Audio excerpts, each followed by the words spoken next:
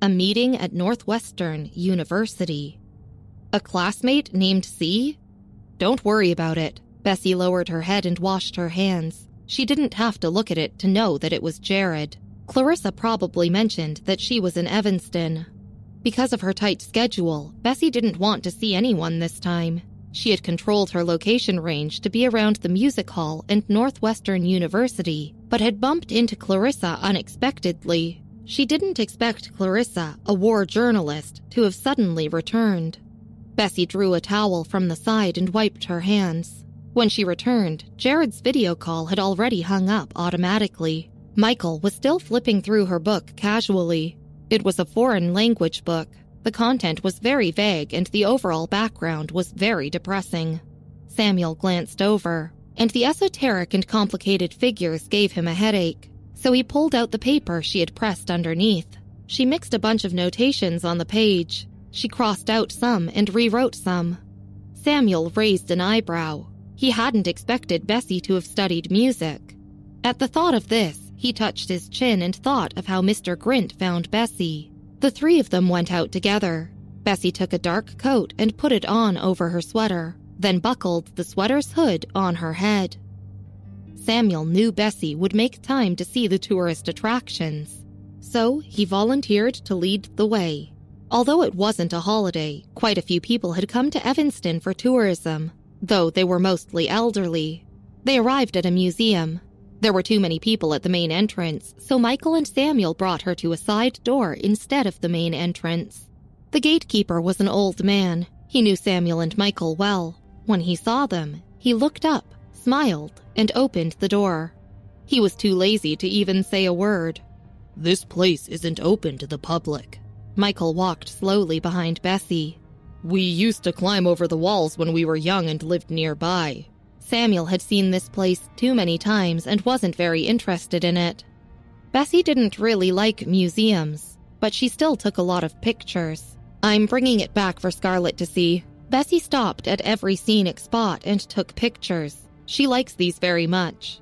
Without a hint of impatience, Michael watched her take pictures with one hand in his pocket. She tried to make the photos as nice as possible, but the results were average. In the end, Michael couldn't take it anymore and reached out to help her. Bessie stood beside him to see the pictures he took.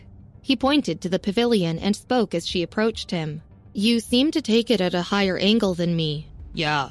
Michael's ear moved lightly, but he responded casually and wasn't satisfied with his picture. "It's all right, just average." "Do you want to take one?" Michael paused and smiled lazily. "Why don't you post that you're in Evanston?" She had many friends on Twitter. Wouldn't everyone know she was in Evanston if she posted? Bessie touched her chin and shook her head. "It's too troublesome." Then she followed behind him and watched him take pictures. "Michael studied photography before." Samuel lowered his voice and explained it to her. "He bought several DSLRs, but put them in the warehouse in less than half a year. He has a lot of hobbies." "Scarlett loved these?" After explaining, Samuel remembered that Scarlett was Bessie's friend. He raised an eyebrow. "Yeah," Bessie pulled her hood down casually. Fairfield was also an ancient building and hadn't been developed. The two of them often skipped classes together in high school. She would go to the library to play games while Scarlett would wander around ancient buildings. Then they would go home together at night. They were in the last and second to last places at the end of the semester. All the teachers in the school recognized them. Samuel nodded. "Then she can study archaeology at Northwestern University. Marvin took it before and it's not bad." He remembered Scarlett's achievements. Brightbow High School's forum used to talk about the two treasures in the school, which were Kenneth and Scarlett. But now there was another treasure. Bessie. Archaeology had always been a neglected department, and Scarlett's grades were more than enough to get in. Bessie watched as Michael took pictures and said as they went to the next scenic spot, "She used to want to travel the world. Now she wants to be a lawyer." Hearing this, Samuel scratched his head. A lawyer? It was so different from how she looked. Bessie seemed quite silent after that, while the three of them went around taking pictures. When they went to eat, Bessie's mood picked up a lot. In the afternoon, Samuel took her out to play. Bessie said she wanted to sleep as she had to return to Chicago the next day. Downstairs in the car. Michael, let me tell you something. Samuel drove and looked at Michael sitting in the back seat through the rearview mirror. Didn't Bessie say she was finding her relative that night, and then she said her relative was a musician? Michael didn't respond. He opened a blanket sitting next to him and covered himself. Do you know who the musician was? Samuel snorted.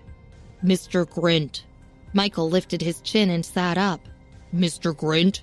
That's right. Bessie went to watch his concert last night. Samuel thought for a while and then asked, Since when did Mr. Grint become a relative of Bessie's? Samuel hadn't questioned Bessie, but he was curious. No matter which aspect it was, Bessie didn't resemble Mr. Grint. Michael thought for a moment and then said one word to Samuel. Brian. The Grint family had a literary reputation, and even though they didn't actually have power in the capital, their reputation was still high and several families gave them face, so Robert couldn't make a comparison. Bessie was flipping through the photos taken by Michael. She sat in a chair by the window and sent a video call to Jared. She put on her headphones and leaned her mobile phone against a cup. Then she took out a pen and paper and wrote on it. You're still in Evanston.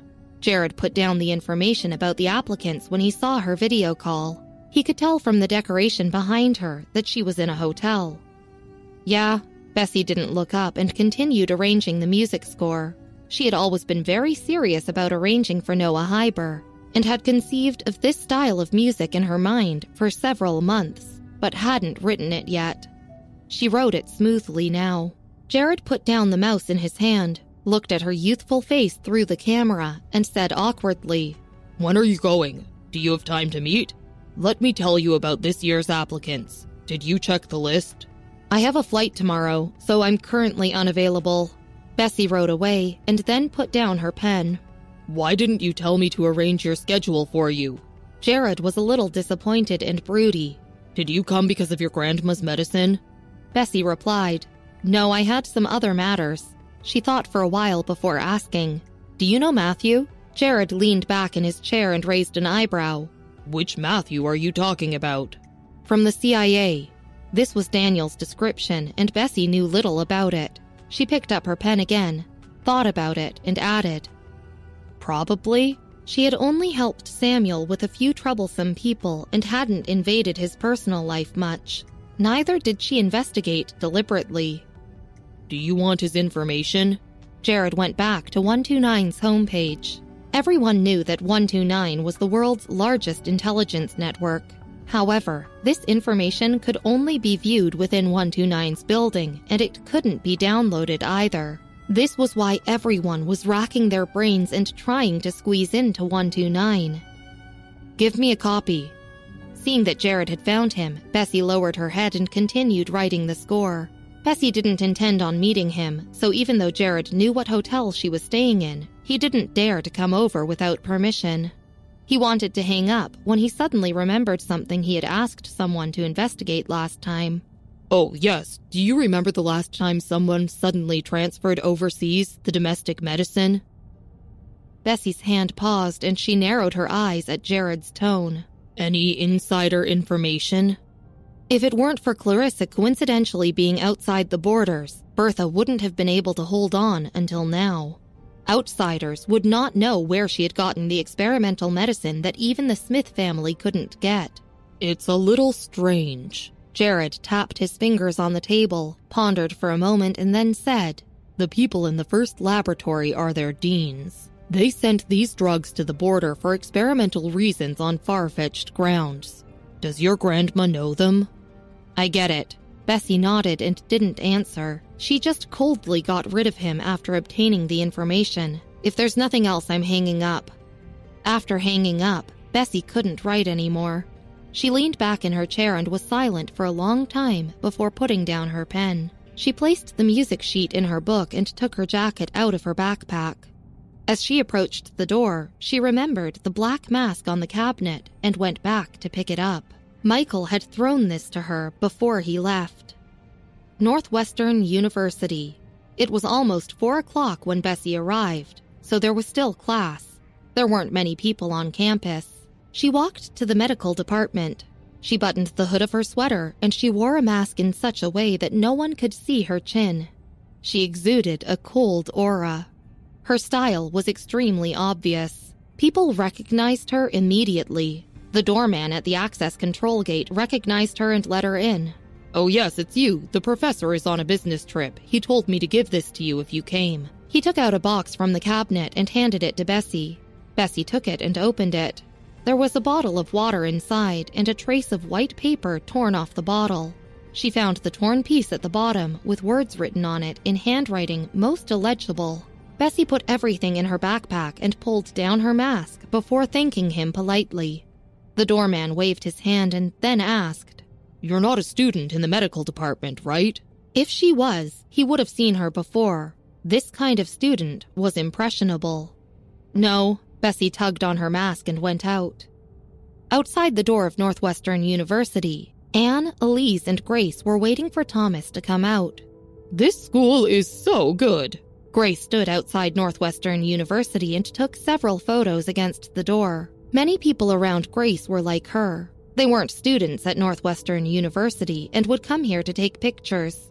It was a popular university in the country. Naturally, Northwestern University and the University of Chicago were the main ones. In Grace's era, the whole town would line up to celebrate if they admitted one to Northwestern University. But in their hometown, it was difficult to get a talented student to study at Northwestern University, even after 5 years. The main reason was that the local area was poor and education was lacking. This was the first time Grace saw Northwestern University. In the past, Elise would have mocked her. However, Anne's apprenticeship was imminent, and seeing Mr. Anderson's attitude towards Anne, she knew Anne was now a student of his. Grace stepped into Evanston's circle thanks to Anne. Elise's attitude towards her wasn't as casual as before. She just changed the topic and said lightly, "Of course, Northwestern University is good. Anne can come here next year too." Anne just looked nervously at the school gate. Thomas came out. He had long legs and an untroubled face, so he stood out from the crowd and was popular in school. People would discuss him wherever he appeared.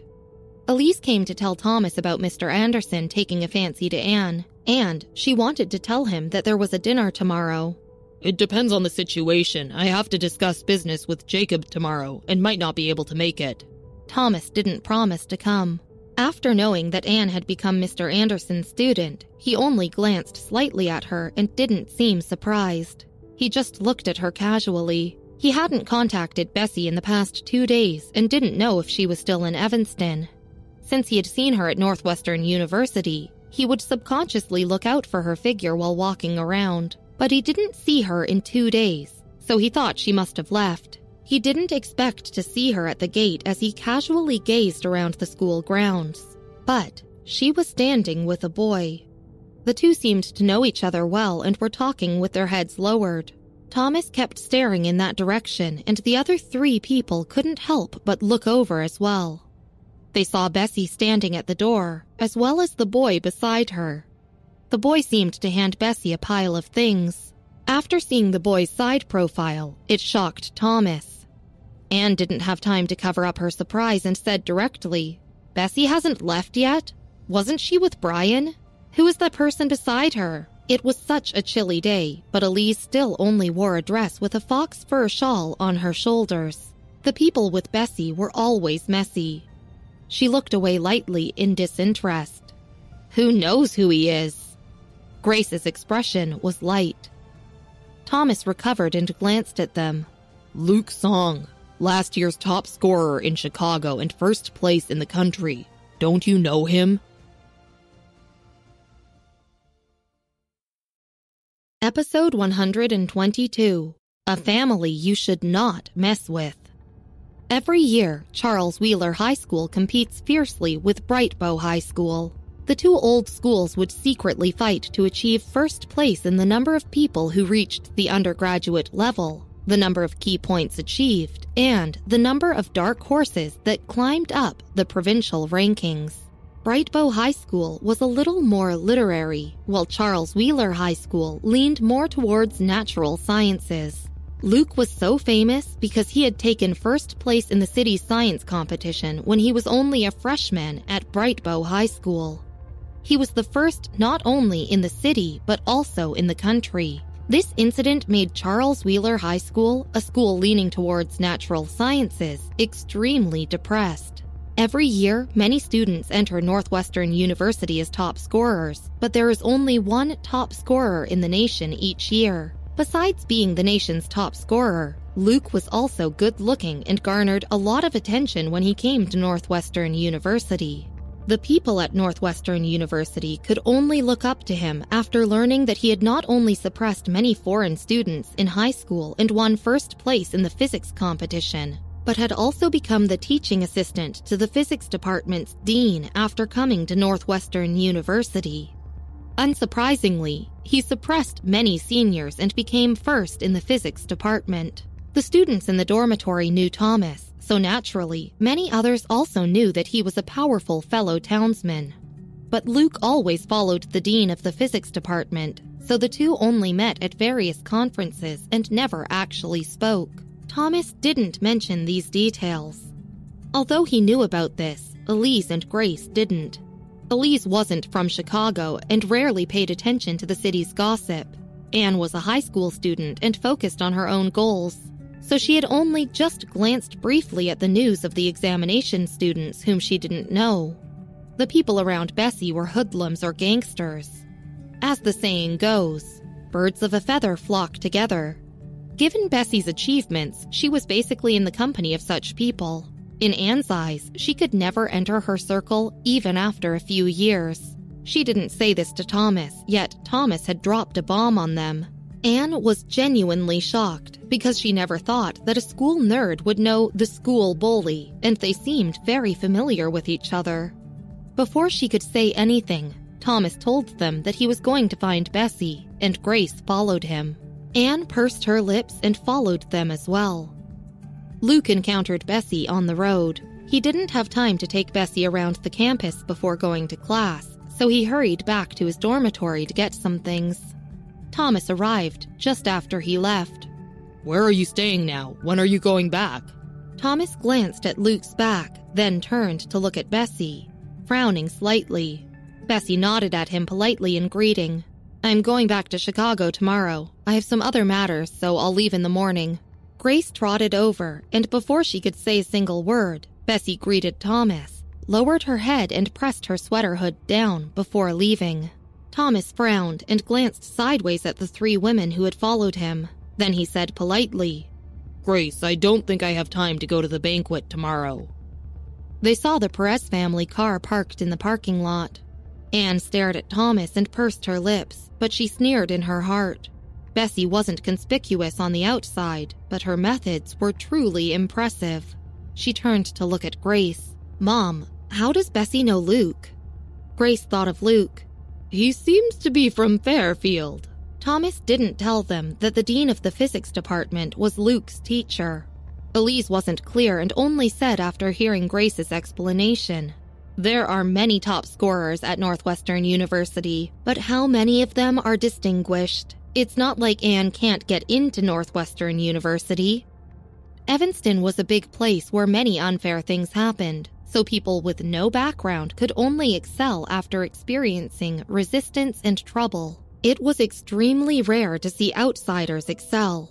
It was like anticipating a fish's transformation into a shark. In Evanston, any random person had an extraordinary background. Such people were common, so after seeing Luke, Elise could only compliment that he was rather excellent. Thomas didn't chase after Bessie as she walked away slowly. She entered the crowd of people and disappeared in half a minute. He stood there, frowning. The phone in his pocket rang. It was a phone call from Jacob. Thomas picked it up and stopped walking. Then he called for David. "Don't worry about this matter," Jacob told him. After hearing Jacob's description, David was silent for a while. Bessie's reaction was as he expected. "I won't have time to go to your sister's apprenticeship banquet tomorrow, but you should go if you're free." They both said little, but David's reaction caused Thomas's heart to sink. He was so smart that he naturally thought Bessie must have had a quarrel with the Smith family after he left Chicago. Otherwise, David would have questioned further. And Bessie wouldn't avoid him like that. Bessie returned to the hotel. She looked at the transparent bottle in her backpack. A piece of paper with the word Q was pasted on it. She peeled it off and threw it away. After looking at it for a while, she put the bottle on the table and held the piece of paper with messy handwriting on it. There were many professional terms on it, most of which was especially used in the medical department. She casually looked at it and then put it back in her backpack. Lowering her head, she continued writing her unfinished music score. This time, the inspiration stayed in her mind for a long time. Be it the selection of the tone or the beat speed, she had a plan in her heart and worked hard to write it down. At her feet was a pile of crumpled papers. When it was 7 o'clock in the evening, she took a picture of the frame and sent it to Noah Hyber, who was recording the theme song of a movie in his studio. He was always very serious about music and didn't leave until the next afternoon. So his cell phone was with his manager. Managers usually kept the entertainers' cell phones to avoid missing important calls. His phone lit up and the manager waiting outside yawned involuntarily.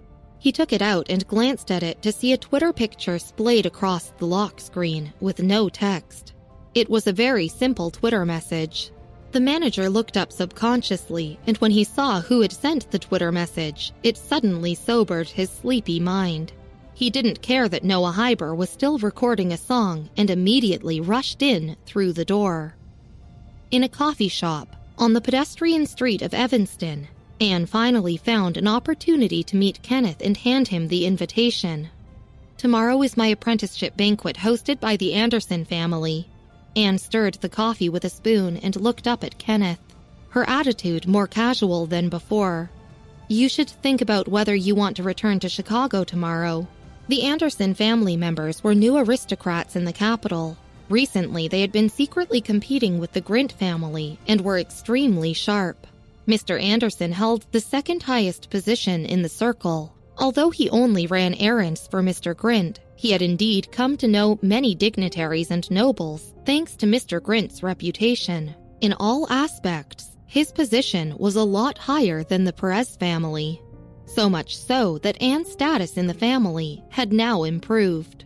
She hurried back and left after saying a few words to Kenneth. Kenneth was deep in thought and also replied simply to Anne before she got into the Perez family's car and left. He stood at the intersection with the icy wind blowing against him until a very low-key car with a flag drove over. People at the intersection couldn't help but avoid the car when they saw it. In Evanston, one saw many luxury cars. But after staying there for a while, they found that the low-key cars with the red flag belonged to families that really couldn't be provoked. The White family didn't live in the villa area, but in an old alley. They did not open it to the public and had guards at every exit. A villa was an enormous courtyard of houses, and the older generation naturally liked to call them big residences. The area seemed wide, but there was only one house in each alley. Family members handed down their villas to heirs that hadn't waned. They parked the car in front of a large residence. The butler waiting outside came to open the car door.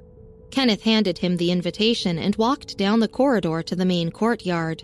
The butler followed 3 steps behind Kenneth, and when Kenneth returned to his room, he looked down and turned over the invitation.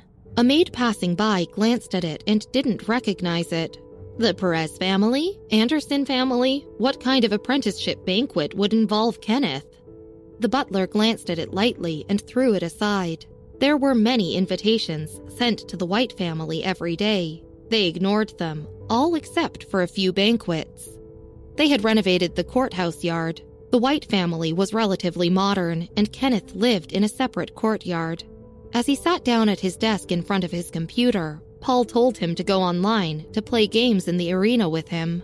Paul chose the card in the game and asked, "Kenny, you're coming back to Chicago at 3 o'clock tomorrow? You all went to Evanston and left me alone in school. It's so boring." Kenneth leaned back and responded casually, "Yeah. Who else came to Evanston? He thought of Brian. Bessie, she took the same leave as you. Paul entered the arena and summoned his cards. I was eating with Brian when he heard that Bessie went to Evanston, so he bought the latest flight that night and flew over. Kenneth asked around in the concert hall and knew that Brian had been in Mr. Grint's room, along with an unknown person. But after hearing Paul's words, he suddenly paused. Who else did you say is here from Evanston? Episode 123. Bessie is suspicious. Yeah, Brian bought the earliest ticket, Paul said and made his play. Kenneth didn't lay out a card. He just gripped the mouse and asked, What did you say? Paul scratched his head and whispered, About Bessie? Yeah, Kenneth said.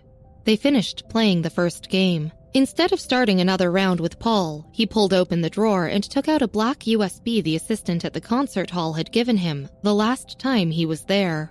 He hired a technician to look at the surveillance content before, but the path source file was damaged and couldn't be recovered.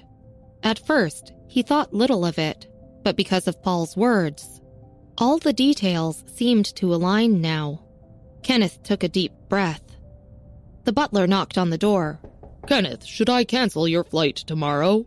He sat the dinner tray on the table and handed the invitation card to Kenneth. Kenneth turned off his computer, walked to the dining table and said without hesitation, No, the flight goes as usual.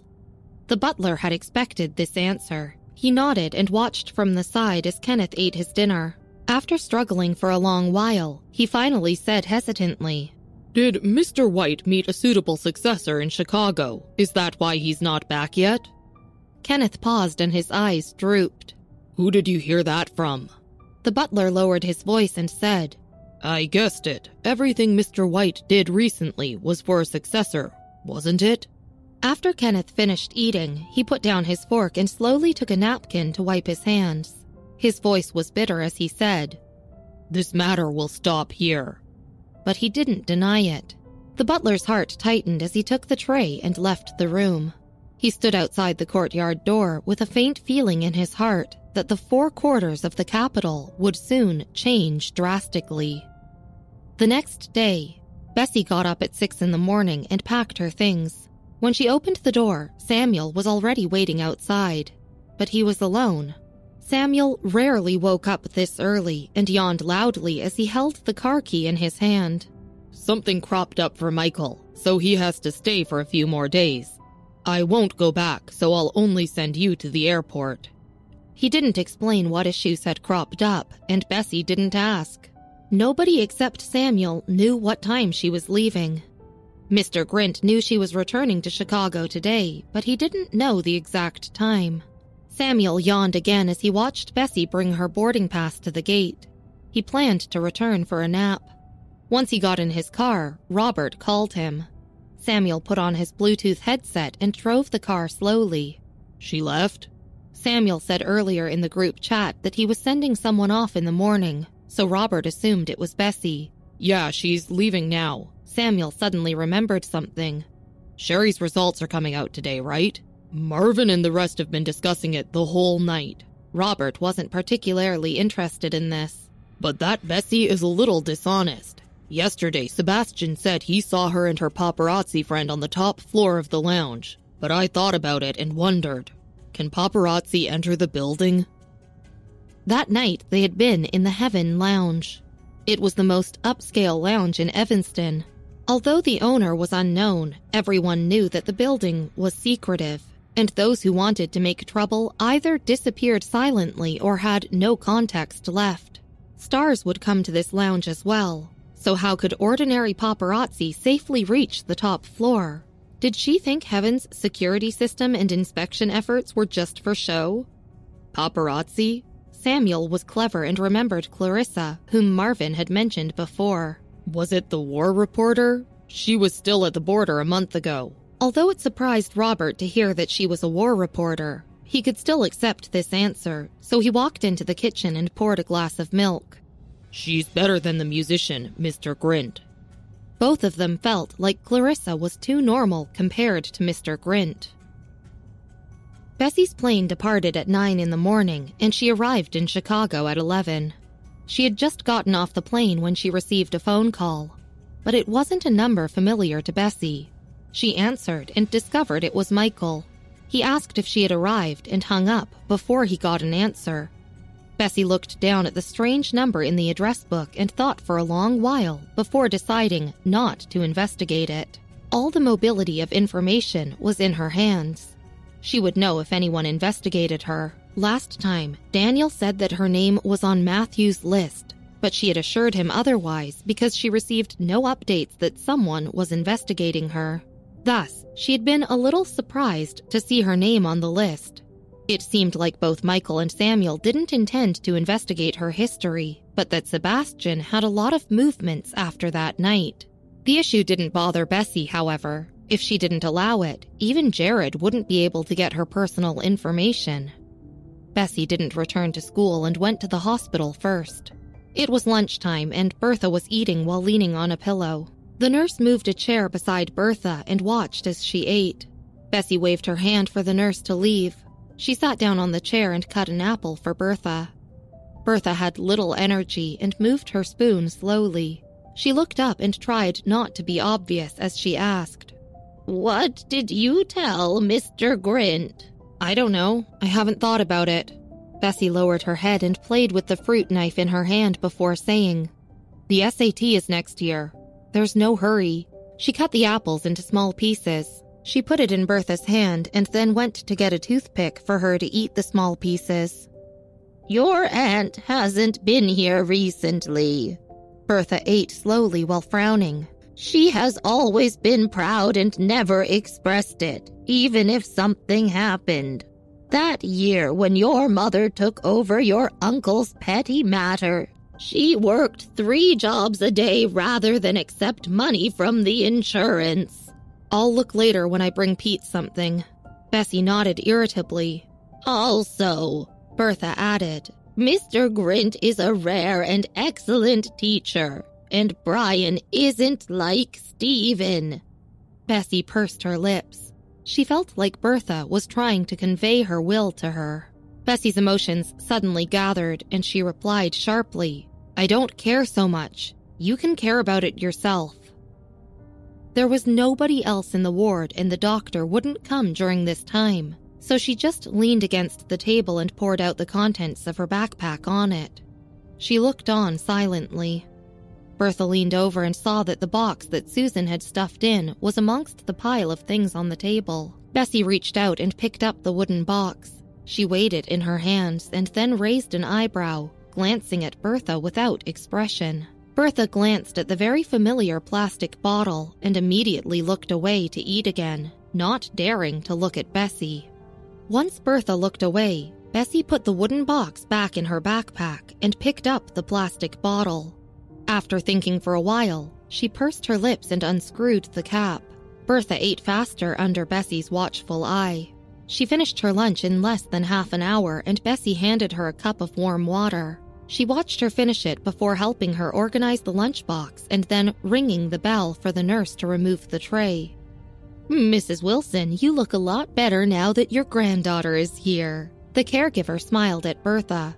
It surprised the nurse to see Bertha become slightly healthier and rosier. It was no wonder that people said that pleasant events could improve one's mood. Bessie accompanied Bertha all afternoon and sat by the window reading. At 5 o'clock, she retrieved her backpack and left the hospital. She didn't take a taxi and waited for bus 623 at the bus stop near the hospital. It was Wednesday and she had evening self-study. Pete rarely attended evening self-study as it wasn't mandatory for him. Andrea always came back late at night and Pete always helped her prepare meals and fold her clothes. Susan normally went to evening self-study every night. After Bessie left, Bertha opened her eyes and sighed. Then she picked up her phone and called Mr. Grint.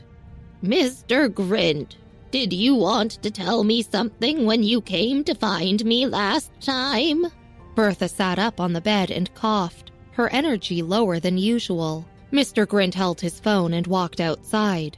"I didn't have any other meaning by calling you. I just wanted to ask if Bessie's music scores are still with you." Yes. Bertha raised an eyebrow and remembered how serious Mr. Grint had looked at the music scores. She chuckled and said, I kept them properly for her, but what happened? Mr. Grint knew Bertha wasn't a simple person when he first met her, but he didn't expect her to be so keen. He didn't dare say more and hung up the phone after saying a friendly word to her. Bertha's eyes deepened. She leaned against the bed, her eyes flickering for a long while as she coughed into her hands. At Andrea's house, Pete opened the door and then went back to the kitchen. A minute later, he came out with a knife, his expression cold. Have you eaten? No. Bessie put her backpack on the table, dragged out a chair, and propped her legs up. Pete always cooked fast. Bessie realized he only served 2 portions. Andrea isn't coming back tonight? Bessie squinted slightly as she held the fork. Pete sat to the side and said in an indifferent voice, She works the night shift and will come back tomorrow morning. Andrea had always been hardworking, so Bessie had been secretly looking around for several enterprises that would give her a salary of $50,000. But she refused to go. In the end, Bessie had no other choice but to bring them things to do at home. Bessie pursed her lips and lowered her head silently. Her family was full of stubborn people. Bessie looked up and said absent-mindedly, Susan isn't coming back either? She went to Evanston. Grace called her yesterday and asked her to go to Evanston to attend the apprenticeship banquet. Mom isn't going, so she let her go instead. Pete took 2 bites and put down the bowl. He didn't look at Bessie from beginning to end. However, Bessie didn't notice and just put her hand on the table, sitting boldly as her mind wandered. Even if Andrea didn't plan to go, she wouldn't have let Susan go either. This was strange. After eating, Bessie threw the notebook from Luke to Pete. You met Luke? Pete's expression changed. Yeah, Bessie went to the washroom to take a shower and took her black backpack. Study well. Northwestern University is waiting for you. Pete glanced at her. You got a 0 for physics. Bessie was speechless. She thought about how Pete was still the same and just carried her backpack behind her silently, opening the door directly to leave. Once Bessie left, Pete relaxed. He put the notebook to one side and then went to the kitchen to get a thermos. He filled it with soup and took the bus to a small hospital. His face was somber and his eyes dark. It was the city, so he was still nervous no matter which hospital bed it was. Pete found Andrea lying on the hospital bed in the corridor. Bandages covered her left leg. There were obvious bloodstains on it, implying the wound still required treatment. Pete stood at the end of the corridor and clenched his hands before strolling over to the bed. Pete sat next to the hospital bed and lowered his eyebrows, his voice emotionless. I'm going to borrow money from my aunt. Andrea's face was pale and the wrinkles around her eyes were obvious. She pursed her lips and said, Pete, you're not allowed to. Okay, I won't. Pete nodded. Bessie came over tonight. I think she's already suspicious. Andrea's fingers tightened after hearing this. You must conceal this matter and not let Bessie know. Because of Scarlett, she almost killed Stephen. If she knows what happened to me, she definitely won't be able to bear it, especially with her temper. Our factory director isn't from the White family. What if he uses his network to send Bessie to prison? Episode 124. Andrea's Diagnosis. Andrea didn't meddle with her business, but it didn't mean she didn't understand it. She was very clear about the Smith family's attitude towards Bessie. She knew Grace had always been in an awkward position in the Smith family. She would never allow herself to drag them down. If Bessie knew why she was staying in the hospital, there would be big trouble. The machine had never been faulty, but it made a mistake when I arrived. Don't you know what kind of person our factory director is? What do we have against him? This matter. It's possible that someone is behind it. My leg has always been lame, so it's fine, even if it's broken. I just can't burden you and Bessie. Your grandpa, Andrea said faintly and grabbed Pete's arm. Her eyes were bloodshot. Pete, listen to me. Your sister is in Evanston, so you must hide this matter from Bessie and your grandma. You can't mention a word about me to them. Promise me." Pete loosened his clenched fists and lowered his head. "I promise." He always knew his limits, so Andrea sighed in relief and leaned back, her expression slightly relaxed. "Pete, keep the things your grandma gave you." Pete scooped up a spoonful of soup and offered it to her. Andrea didn't use an analgesic pump and was in great pain. She didn't eat dinner and only drank a bit of soup. Since Pete had to go to class tomorrow morning, he caught the last bus home. At home, he put the notebooks that Bessie had brought from Evanston on the table. He sat down and reached out to flip through each of the books. They were mostly physics books and notes. There were also several physics exercise books. Pete lowered his head slightly, his eyelashes drooping and casting a shadow on his eyelids. After looking at it for a long time, he reached out and put the pile of materials in a cabinet and locked it. Bessie returned to her bedroom and took a shower. Then she took her mobile phone to the school's printing center. "You want to print it all?" the associate responsible for printing asked kindly. Bessie nodded slightly, her fringe falling over her brow bone as she knocked carelessly and slowly on the table with her long and beautiful fingers. The associate in the printing center helped her print the documents one by one. Dozens of photos came out slowly. Bessie leaned aside and put down the things in her hand. She held up her phone and started reading the information about her grandma that Jared had sent her. Bessie frowned slightly at the abundance of information, especially when she saw Andrea's name in the middle. 20 minutes later, the attendant printed all the photos and Bessie looked them over carefully. She was still thinking about Andrea. The associate helped her put the photos together and asked, "Did you print so many landscape photos to make postcards?" Bessie responded a little slowly and stood up. "It's a gift." She handed the photos to Bessie and nodded without asking more. Bessie placed them in her pocket and went to English class. The photo associate rarely saw someone who looked so good, so he slowly paced around after Bessie left before he went to play with his phone. Then he saw a student card on the table. Bright Bow High School English class, Bessie Miller. This name was familiar. It was the good-looking girl who was just in the shop. She had forgotten her ID. He chased after Bessie but didn't see her. "She left so fast." The associate thought about it and still kept the card. If the girl didn't come to take it tomorrow, he would find a time to bring it to her class. Most of the people in English class were present. Kenneth had already returned by the time Bessie arrived. He held a pen and was doing some physics questions. He hadn't even completed 3 big questions the entire afternoon. Upon closer inspection, his eyes were in a daze. After the incident with Chloe, Bessie's popularity skyrocketed. But she hadn't come to class for 3 days, so she caused quite a stir when she suddenly appeared in class that night. One student called out, "Bessie, do you want to play? The kind where you carry me." Another yelled, "Bessie, help! I need help to get my level up." Bessie threw the photos on the table and sat down casually in her chair. Hearing the howl of the surrounding people, she raised an eyebrow, leaned back in her chair, and extended a finger to knock on the table.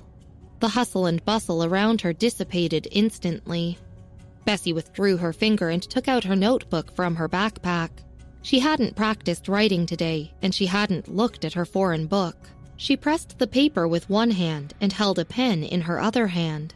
Then, she put on her headphones and refined the score in the frame. Her mobile phone lit up. Noah Hyber sent her a smiley face. She wrote with an unconstrained style, her strokes changing direction every so often. Mary couldn't understand her writing and looked away after a while to flip through the printed photos on her desk. At the back, Paul looked at Kenneth, who seemed to look in Bessie's direction. He put down his pen, poked Kenneth's back, and whispered, "Kenny, what are you looking at? I checked in on Q over the last few days." He guessed it was because of Q. Ever since then, Kenneth had been strange. Kenneth turned sideways, narrowed his eyes, and asked in a low voice, "Paul, do you remember Anne saying that Bessie played the violin?" Yeah, but Bessie's violin playing isn't good, and I've never seen her practice it before. Paul didn't expect him to change the subject and only responded after a moment. Kenneth leaned back in the chair, spun his pen, and looked coldly at him. How do you know she's bad if you've never heard it before? Of course, Anne had told him. Paul scratched his head and looked carefully at Kenneth, not daring to refute him. However, Kenneth didn't intend to wait for his answer. He looked away and fell into deep thought. The apprenticeship banquet ended successfully in Evanston. Susan followed Grace and the rest of the group cautiously as she went to the Perez family's house. Because Anne had become Mr. Anderson's student, the Perez family deliberately took Grace back from the hotel to their villa and arranged a room for her beside Anne. Susan had never even seen the Smith family's house before, so the Perez family's house was simply magnificent to her. She stared intently and couldn't look away. The Perez family and the rest all noticed this, but they expressed nothing. Before going to sleep, Susan stayed in Anne's room. Grace was calling for Bertha. "Grace, why is Grandma looking for you?" Susan hadn't spoken to Bertha since the last incident and was a little uneasy. She was afraid of what Bertha would say to Grace. Grace put down her phone and smiled. "She heard Anne became Mr. Anderson's student and specifically called to ask me to send her Anne's audition video." Anne came out of the bathroom after the shower and raised an eyebrow. Why does she want it? Wasn't Grandma always uninterested? Grace asked Bertha when Anne had been performing, but Bertha said she was sleepy and hadn't seen it. So, Grace sent a video to Andrea. "She regrets it now." Grace smiled a little smugly. "After knowing how impressive you are, how could she not be happy for you?" She looked down and searched for the video she had recorded on her cell phone and sent it to Bertha. In the past 2 days, Grace finally felt like she could hold her ground in front of Elise. Anne rubbed her hair and frowned slightly, feeling like something was wrong, but she couldn't tell what. "Oh, why didn't your mother come?" Grace finished sending the video to Bertha and looked at Susan. "She didn't open the video I sent her. Is she still working at the plastics factory this late at night?" "Yes," Susan nodded. "She was still working when I left." Grace squinted and went outside to call Andrea. Anne knew Grace was questioning Andrea about why she hadn't spent the money she had sent her. The next day, in the office. "What? Do you want to quit the physics competition? And you want to take 10th grade classes?" The teacher held the paper for the competition in his hand and gave a stunning look at the proud student in front of him. "Why?" High schools all around Chicago paid attention to various competitions. Now, students could add this to their college application package if they won the 3rd prize or above in the competitions. After the midterm exam, teachers in various subjects paid attention to the best students. Pete was the first in his grade, and the scores in each of his subjects were close to that of Bessie, the evildoer. So the mathematics, physics, chemistry, and biology teachers had all been trying to rope him in. In the end, he had chosen physics. In the past years, they regarded a talent like Pete as a treasure. But this year, there were a bunch of prodigies in the 9th grade. Bessie, Kenneth, and Scarlett were all talents. But even if Pete was inconspicuous, he could still compete with those 9th graders. The science class teacher stood up after hearing that he wanted to quit the physics competition and start taking advanced classes. "There's no reason." Pete lowered his head, pursed his lips, and said coldly, "I just don't like my class suddenly." "Pete, think clearly. You have a good foundation and you might learn the contents of 9th and 10th grade yourself, but you will just be a swallow with that short period. With your qualifications, you could enter Brightbow High School as the top scorer in a few years. You don't have to do this to yourself." With that said, the teacher paused and then asked in a low voice, "Did you encounter any difficulties? It's okay, just tell me directly so I can help you." Pete looked up, his eyes dark and icy as usual. "Teacher, I want to take advanced classes again next year in the spring. I hope you can help me keep the physics competition secret." The teacher looked at him in the eye and sighed. "I hope you can go back and think about it again or discuss it with your family." Thank you, teacher. Pete bowed slightly before standing upright and walking out. He heard a sigh behind him. The science class teacher went to the printing center with a worried expression. He couldn't help but tell the associate about it. After talking, he realized that the whole printing center felt cold. The teacher froze and turned his head to see a girl wearing a white sweater outside, staring at him. She looked quite familiar. "Sorry, but may I ask?" Bessie's delicate face was expressionless as she bowed to him politely. "Who did you just say withdrew from the physics competition?" Her voice was serious. The teacher thought about it and remembered that she was the black horse of the 9th grade, Bessie. She was someone who even Brian bowed down to, so how could he not recognize her? "It's nothing." The teacher kept silent after thinking of Pete's instructions. Bessie just smiled and nodded, as if his answer didn't satisfy her. She stepped forward, smiled politely, and asked the shop attendant, "Sir, did I leave my student card here last night?" Although she was smiling, her body exuded an unscrupulous sense of disagreeableness. The associate was stunned for a moment before he quickly took out Bessie's student card and handed it to her. "Thank you." Bessie took the student card and left. The teacher heaved a sigh of relief. Students these days aren't easy to mess with. After school in the evening, Pete went home as usual, cooked and took the thermos to the hospital. He didn't ask for leave. Andrea was too prideful, and she would be angry if he asked to leave for her. Andrea was lying on the bed and sighed in relief when she saw Pete. Pete put down the thermos and helped her to the bathroom. As soon as they came back, they walked down the corridor and Pete froze. Andrea was stunned to see him stop. "Why?" She looked up and saw Bessie standing at her hospital bed, her hand holding her medical record. "Bessie?" Andrea gasped. Bessie took a deep breath. Even though her blood was boiling, she said in a calm voice, "The diagnosis result is amputation after 3 days? Andrea, isn't your leg almost healed? Is amputation recommended? Why is amputation recommended? Who did this, huh?" Andrea gasped. "Bessie, you're here!" There were many people in the corridor, and it was quite noisy. Bessie's voice wasn't abrupt, and Andrea smiled as Pete helped her over to Bessie. "I was careless and accidentally got my legs caught in the machine. It's nobody's fault." Bessie knew Andrea's temper well. Bessie stopped staring at her and turned to Pete, her eyes almost bloodshot. She asked, word by word, "Which factory was it?" Episode 125. Everyone Takes Action. Pete stared at Bessie silently. Andrea released Pete's grip and took 2 steps forward. Although she staggered, she still walked to her bed without changing her expression. Then she smiled and looked at Bessie. "Look, I'm totally fine. It's okay. My leg was unfavorable to begin with. You know that.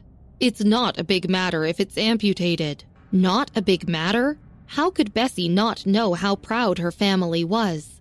She had spent so much effort secretly watching Andrea's legs get better every day. Bessie picked up the medical record on the bed and looked at it again, before finally putting it back down. If they wouldn't tell her, she would check the results by herself. Without looking at Pete or Andrea, she reached out and stopped a nurse. Her eyes were blood red, but she suppressed her anger and turned her head slightly. "Excuse me, where is Dr. Amanda Lewis?" The nurse stared at her blood-stained, cold eyes and felt a shudder. He's in the clinic on the 3rd floor. It's almost time for him to get off work." "Thank you." Bessie nodded politely at her and then reached out to remove the sweater hood from the top of her head. Saying nothing else, she walked directly to the elevator. After she left, Andrea couldn't support herself anymore and sat down on the bed. Beads of sweat rolled down her forehead. She reached out to grab Pete's arm and looked up. "Pete, chase after your cousin. Make sure she doesn't know who our factory director is." Pete helped her up and pulled at the table at the end of the bed. He set the meal in front of her and silently followed Bessie. On the 3rd floor, The outpatient's office got off work earlier, but Dr. Lewis was still teaching the trainees how to intubate.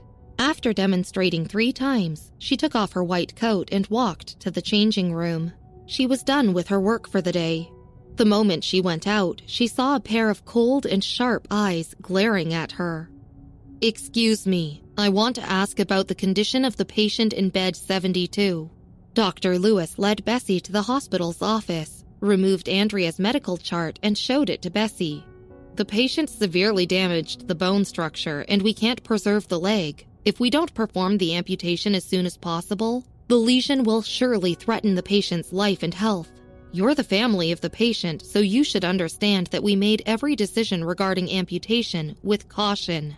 Bessie's mind buzzed, and the worry lines between her eyebrows became more and more obvious. She understood every word of the diagnosis, but hadn't linked them together until the doctor explained them.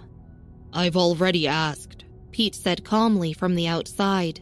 Bessie remained motionless and didn't look at Pete. She said, "Dr. Lewis, I want to transfer her to Northwestern Memorial Hospital as soon as possible." Northwestern Memorial Hospital in Chicago had many famous doctors who had transferred over from various places recently. Patients had come from all over to receive their care. The industry knew these things. Dr. Lewis nodded.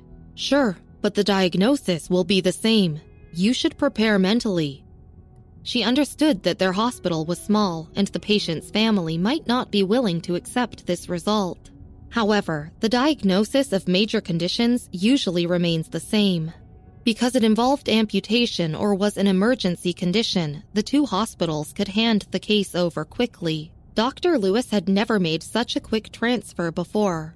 She put on her white coat again and asked the intern nurses to check on the status of the patient. While mobilizing the information, the ambulance from Northwestern Memorial Hospital arrived. After seeking confirmation, they completed the transfer process in less than 10 minutes. The person walking in front seemed very familiar to the doctor. When the ambulance left, Dr. Lewis suddenly remembered the face of the person. It was the director of surgery at Northwestern Memorial Hospital who had written the research report in Chicago. Dr. Lewis pondered the recalled information in surprise while holding her bag. Judging by Pete and Andrea's appearance, she had thought that they were pitiful after being mistreated by the factory, but it seemed like they weren't as simple as they looked. At least the girl in the jacket who had walked with big, confident strides didn't seem like an ordinary person. Northwestern Memorial Hospital. Andrea looked at the changed hospital and the single room, then at the group of doctors pouring in and was stunned. An expert consulted her. She didn't have time to think about how a high school student like Bessie had arranged this in such a short time. She struggled to sit up. "Bessie, I know my legs," Andrea said. "Did you find Mr. Smith?" The group of experts was still whispering among themselves. Lowering her head, Bessie reached out, took off her jacket, and said in a low tone, "No, I didn't find the Smith family. Andrea, don't worry about this." The experts continued discussing it. A nurse came in and put Andrea on a drip before several people pushed the bed out of the room. "We're taking a sample. Can the patient's family please follow?" Pete felt at ease now, but didn't expect a group of doctors to turn up. He glanced at Bessie. "Don't worry." Bessie nodded at him. His trust in Bessie was strong, even when the situation was beyond his expectations. He asked a few questions and followed Andrea's hospital bed as she went to do a careful examination. Bessie didn't go with Andrea. Instead, she followed the group of experts into the office. They discussed the information they had received from Dr. Lewis for a long time. In less than an hour, the results from various precise tests came in, and the result wasn't that much different from Dr. Lewis's. Amputation was still the best solution. Everyone looked at Bessie, who was sitting farthest away from the conference table. "Bessie." She laid her hand on the table and held her phone in the other. She stared at the medical information lying on the table at her side. "Wait." Bessie was deep in thought. She stood up and walked towards the only doctor in the office who was holding the computer chart for comparison. "Lend me your computer." This was a computer notebook, but the doctor still handed it over. Looking down, Bessie pressed a string of codes with her fingers and directly connected to Daniel's private account. In less than a minute, his slightly delicate face appeared on the computer screen. He was leaning against a yacht as the wind blew across his clothes. "I'm on vacation. What's the matter?" The sea was windy, and Daniel raised his voice, afraid she might not hear him. He pulled out a white earphone from his pocket and put it on. The yacht's light reflected on his face. "Doctor, can you tell him what you just told me?" Bessie pursed her lips and turned the computer to face the group of doctors. The doctor in the office looked at the screen and was very shocked to see an extremely young face. However, they all reported the patient's medical condition and the various data they had accumulated. Daniel felt something was wrong after hearing Bessie's voice. He walked to a spot on the yacht without wind and his expression turned grave. "The blood vessels on her thighs are beyond repair. I recently studied a coagulation drug in the Middle East, but I couldn't repair it. You know, I'm not a surgeon. I'm an authority on viruses, infections, diseases, endemic diseases, and human organs, and I studied the bacteriology of cellular viruses. I can only help suppress the spread of the bacteria and make sure the patient is stable enough for the operation. Her leg will be paralyzed, but the situation isn't so severe that she requires amputation." Daniel shook his head slowly, but after hearing him, the surgeons present couldn't help but interrupt the frivolous face in the video. "Excuse me, sir? Who are you?" Andrea's condition wasn't good and the new round of results showed amputation. But this man said he could suppress the bacterial lesions. Bacteria had always been an uncontrollable problem in the medical field because so many bacteria are ever-changing, and there were millions of bacteria strains that hadn't yet been studied in the world. They could only be collectively called bacterial colonies. "Me? I'm a wandering doctor. They expelled me from school and I'm not a very important person." Daniel said slowly, then said to Bessie after thinking for a while, "There's someone. Forget it. I'll be there tomorrow." He went on a trip according to his plan. Since Bessie said he didn't need to visit Bertha, he rewarded himself with a vacation after traveling for 3 months of work. Bessie hung up. Most of Andrea's examination results were out, but Bessie didn't go back to the ward. She stood outside the hallway after leaving the office. Seeing how Pete and Andrea were concealing it so strongly, there had to be an inside story. Her hands shook, and she dialed Officer Gomez's number. After a long time, he picked up the call. Officer Gomez only heard Bessie's undulated voice as she said, "Help me investigate something. See if there were any plastics factories where a worker had recently been injured. I want to see all of them." Episode 126. Progress in the Investigation. It was almost 8 o'clock in the evening. Officer Gomez left work earlier after handing the finishing details of Poison Wolf to Harvey. When he received a call from Bessie, he was reading the details of previous cases. "Factory? Okay." Officer Gomez put down the case in his hand, reached for the coat hanging on one side, and walked outside. "What happened?" In such industrial injury cases, most factories would choose to cover up the truth. Since Bessie was looking into it, then apparently no one had reported the incident. He would send people to investigate it. Fortunately, Officer Gomez's team was the best in such matters. "Something happened. Let's meet at our old place." Bessie hung up the phone. She squeezed her fists and stood in the corner to calm herself down before entering Andrea's ward. Andrea had already returned to her bed. "Bessie?" Andrea was still in a daze and thought Bessie had gone to beg the Smith family, but Bessie denied it. "Just now, those experts." After receiving medicine and an analgesic pump, Andrea looked much better than before. She didn't understand how Bessie could have brought those experts here without the Smith family. "Aunt, don't worry about it." Bessie stood by the bed and looked down at Andrea's leg. "I won't let them amputate your leg." She didn't wait for Andrea's response. She picked up her jacket and glanced at Pete expressionlessly. "Come out with me." Bessie went out first.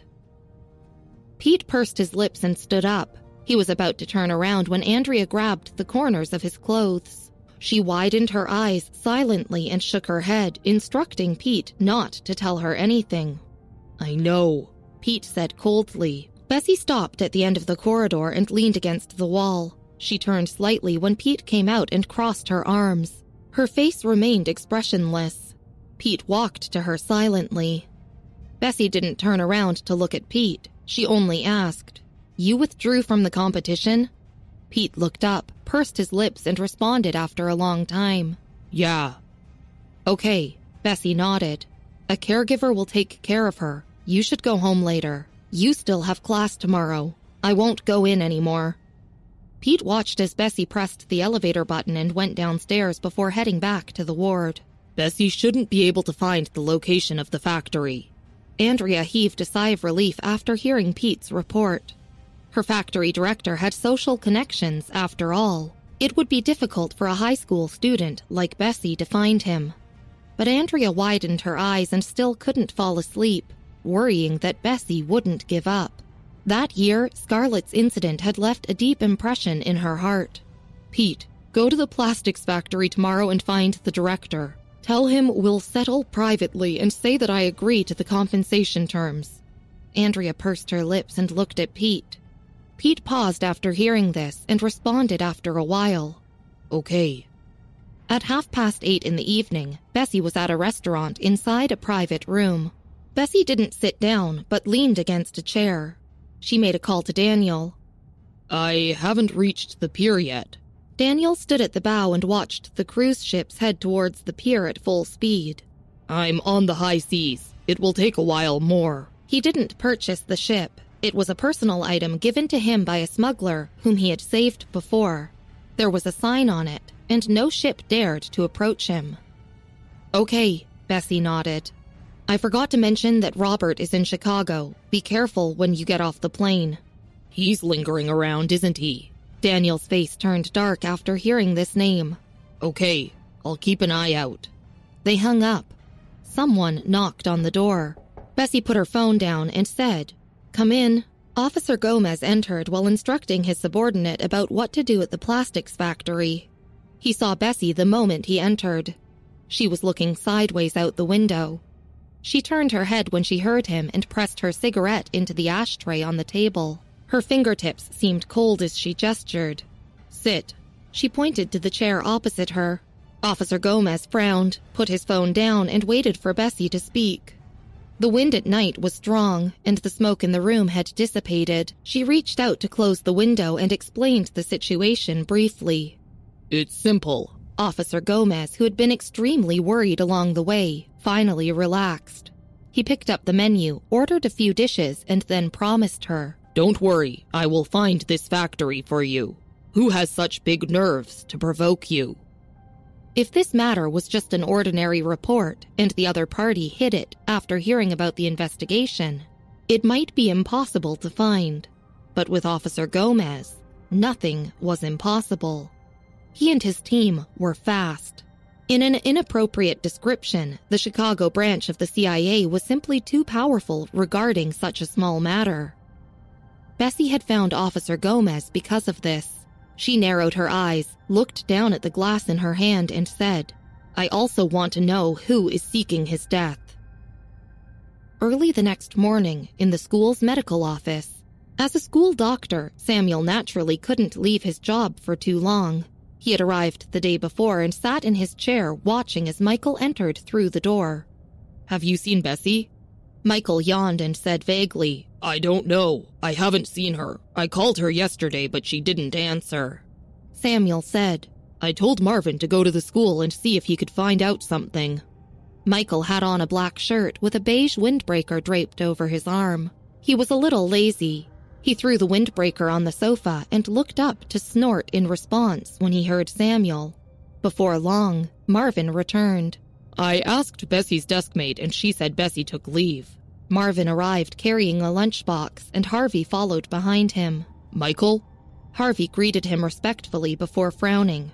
"Bessie isn't here? Why are they always so busy?" Michael dragged a chair out from the table and sat down with his legs casually propped up. After hearing Harvey, he poured a glass of water for himself and turned around. "Who else is busy?"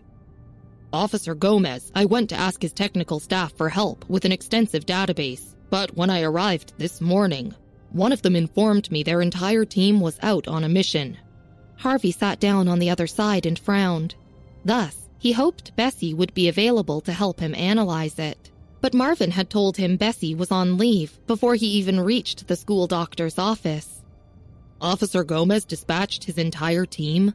Samuel put down the case that hadn't been sorted out for several days and looked over it in surprise. Did Poison Wolf move again in the days since we left? Officer Gomez's team moved meticulously.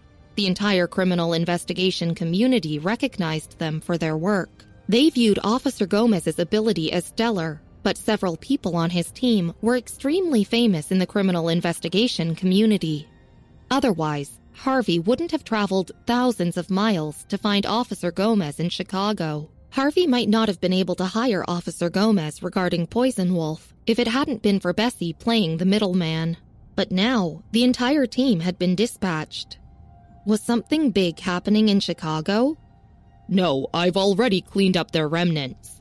Harvey shook his head and stared at Marvin's breakfast before taking a bite out of a bun. That's why I find it so strange. Officer Gomez remained to himself and seldom talked to others, except for Bessie.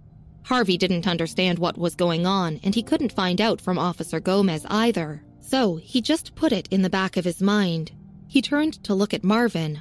What happened to your idol's application for 129? I heard there was a big movement this year. It was an era of network connection, but some news only circulated in the inner circle of Evanston. Ordinary people didn't know the existence of 129. Harvey had been busy cleaning up the remnants and paid little attention to what was happening in the capital. Of course, the person who set the question this year already caused a sensation. Marvin had always been expressionless, but now his tone was excited. Michael leaned against the back of his chair and ate nothing. He just casually took a sip from a bottle of orange juice and poked a straw in calmly. He cast his gaze downward and pondered everything for a minute. Suddenly, he looked up and raised an eyebrow. No. The three people looked over when they heard him speak. What's wrong? Michael put down his drink and reached out to knock on the table before glancing at Harvey. Are you sure that nothing major happened in Chicago? Of course, otherwise Rick would look for me. Harvey was certain. Officer Gomez's actions didn't just shock us. Rick asked me this morning if the matter regarding Poison Wolf had changed.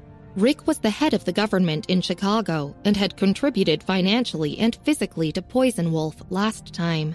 Since they were all from Evanston, Harvey had also worked under Rick before.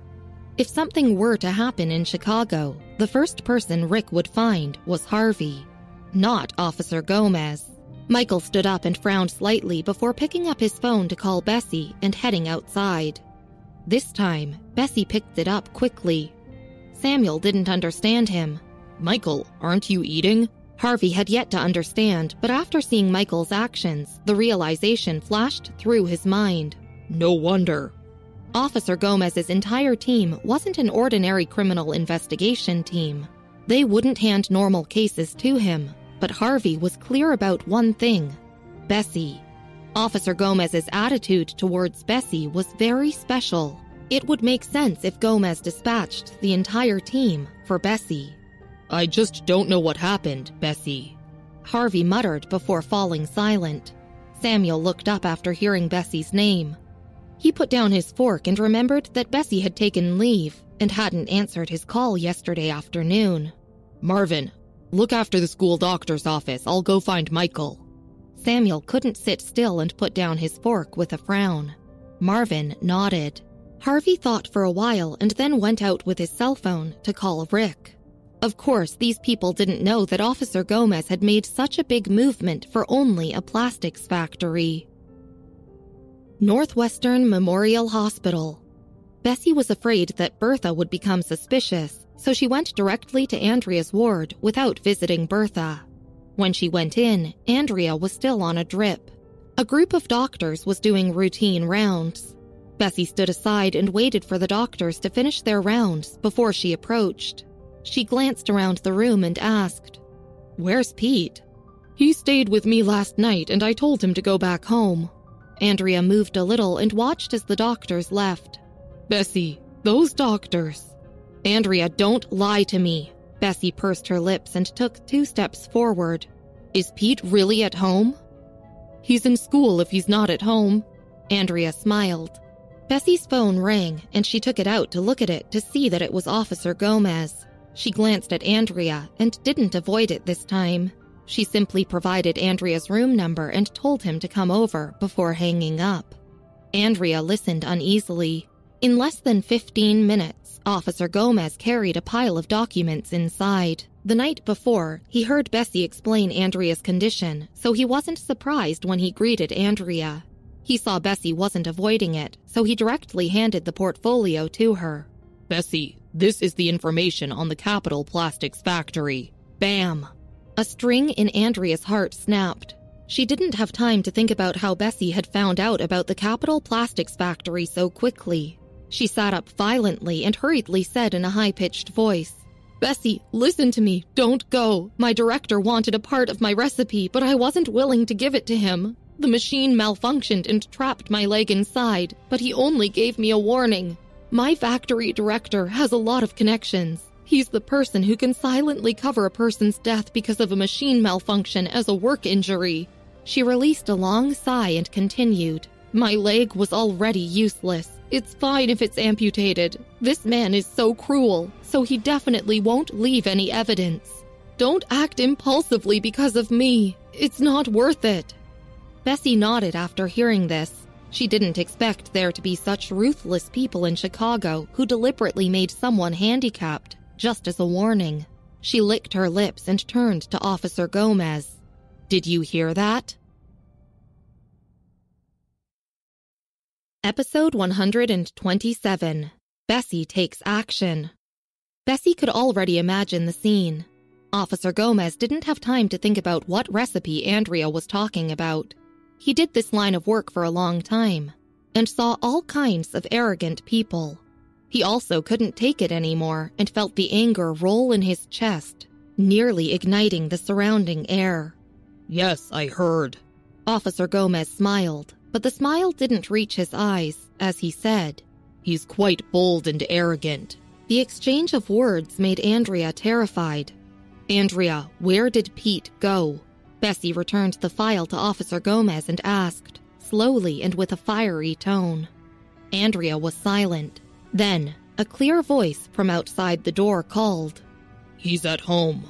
Michael leaned against the doorframe and said in a dull voice, It's as expected. He's probably negotiating with the people over there.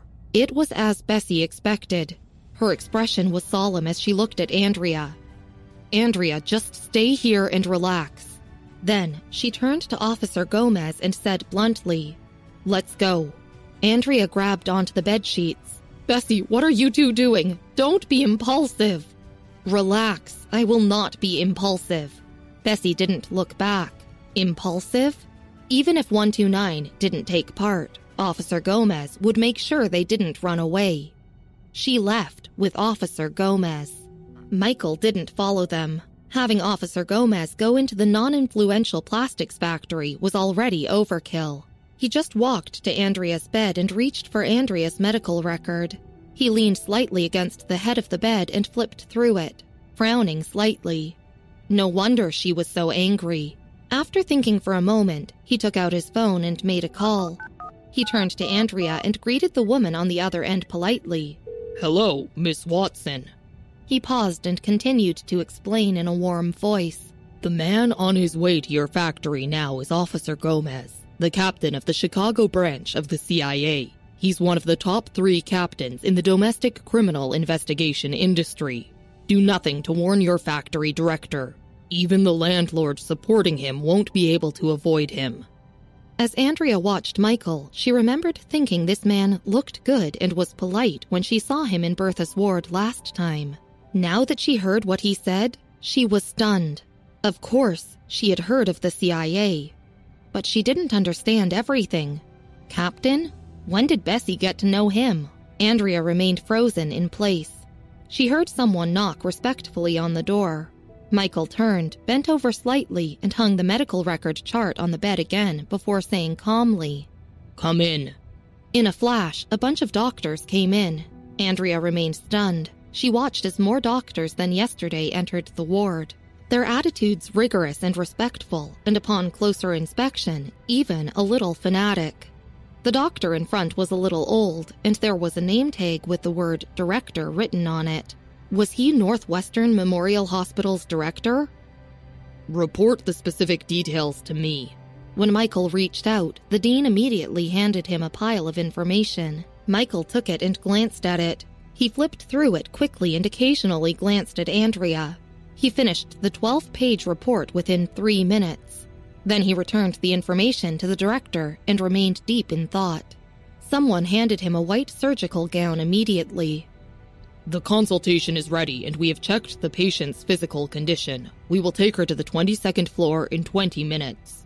Michael put on the white coat, buttoned it up with one hand, and walked out without hesitation. He gave instructions calmly, but his movements were quick. He wasn't as lazy as before. Andrea was still stunned when they pushed her into the operating room. Are you going to amputate it? No, a nurse with a blue mask said softly. Miss Watson, don't be afraid. With Dr. Davis here, even if your legs are twisted, he will make you stand up once more. Bessie told her last night that despite her assertion, they wouldn't amputate her leg. Today, the nurse said that she would jump around in a lively manner. Coupled with the information on Officer Gomez, Andrea was completely stunned to find out she wouldn't lose her leg as she went under anesthesia. Pete's family lived in an old community building. It was on the 6th floor, and there wasn't an elevator. Many people lived in the building. 2 black vans sat parked out front. Officer Gomez stopped the car and pressed his phone again. Has everyone evacuated from the Capital Plastics factory? He exited the car and told his men where Pete's house was. Bessie exited from the other door. She was looking down, her eyes bloodshot and extremely cold. Bessie often went to the West family's house, so most of the neighbors knew her. An elderly woman who just returned from the vegetable market saw Bessie going upstairs and immediately stopped her. Little girl, don't go up. A group of people just went up to find your cousin, and they even have tattoos on their bodies. They looked fierce. She tugged on her sleeves, and Bessie lowered her head to look at the turbid eyes of the worried grandmother before taking a breath. Thank you, ma'am. I'll look from outside and leave. Officer Gomez hung up his phone. They set off at about the same time as us and found a surveillance video at the Capital Plastics factory, but it was already destroyed. They'll be here in 10 minutes. Bessie nodded. Send the surveillance video to my phone. Even if they smashed the surveillance video, she could still restore it. Bessie and Gomez talked as they went upstairs. The old woman stood behind them for a long while, then shook her head and left with a sigh. On the 6th floor, $50,000. It's compensation for your mother. A middle-aged man with a tattoo on his fat face took a puff of his cigarette and glanced at the person beside him. The person immediately threw a small pile of money on the table. There were a bunch of black-clothed men in the room with their sleeves rolled up, revealing tattoos on their arms. Pete didn't look at the money and just stared at the bearded man intensely. Did you guys do it on purpose? The bearded man sneered at Pete, but before he could speak, the sound of the door unlocking interrupted him. Who could it be? The bearded man and his subordinates couldn't help but look outside. Pete thought of someone, and his expression changed as he darted his eyes to the door.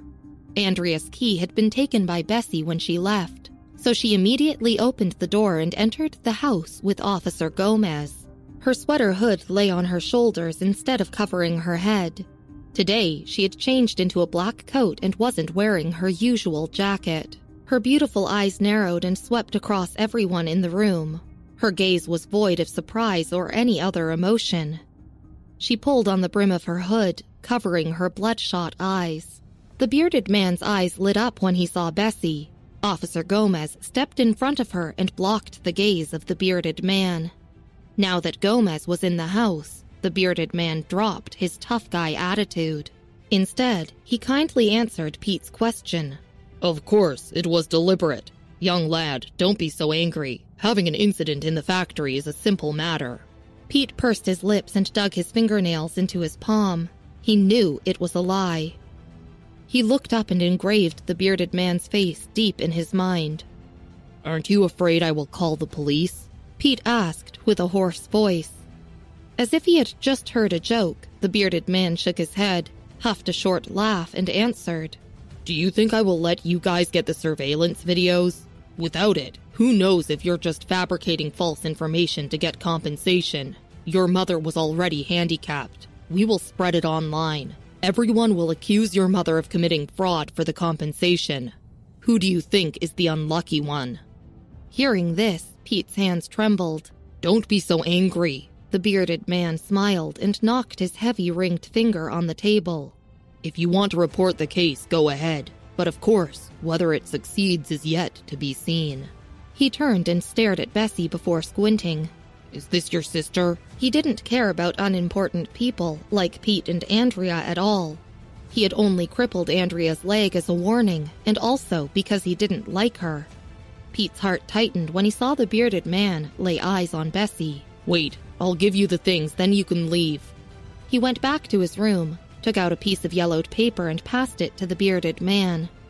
"You're indeed smarter than your mother." The bearded man took the paper in Pete's hand and his eyes lit up. "If only your mother was as tactful as you, she wouldn't need to suffer like this." He lit up a cigarette and opened the paper to look at it carefully. The longer he looked at it, the greedier his appearance became. He folded the paper neatly and placed it in his pocket.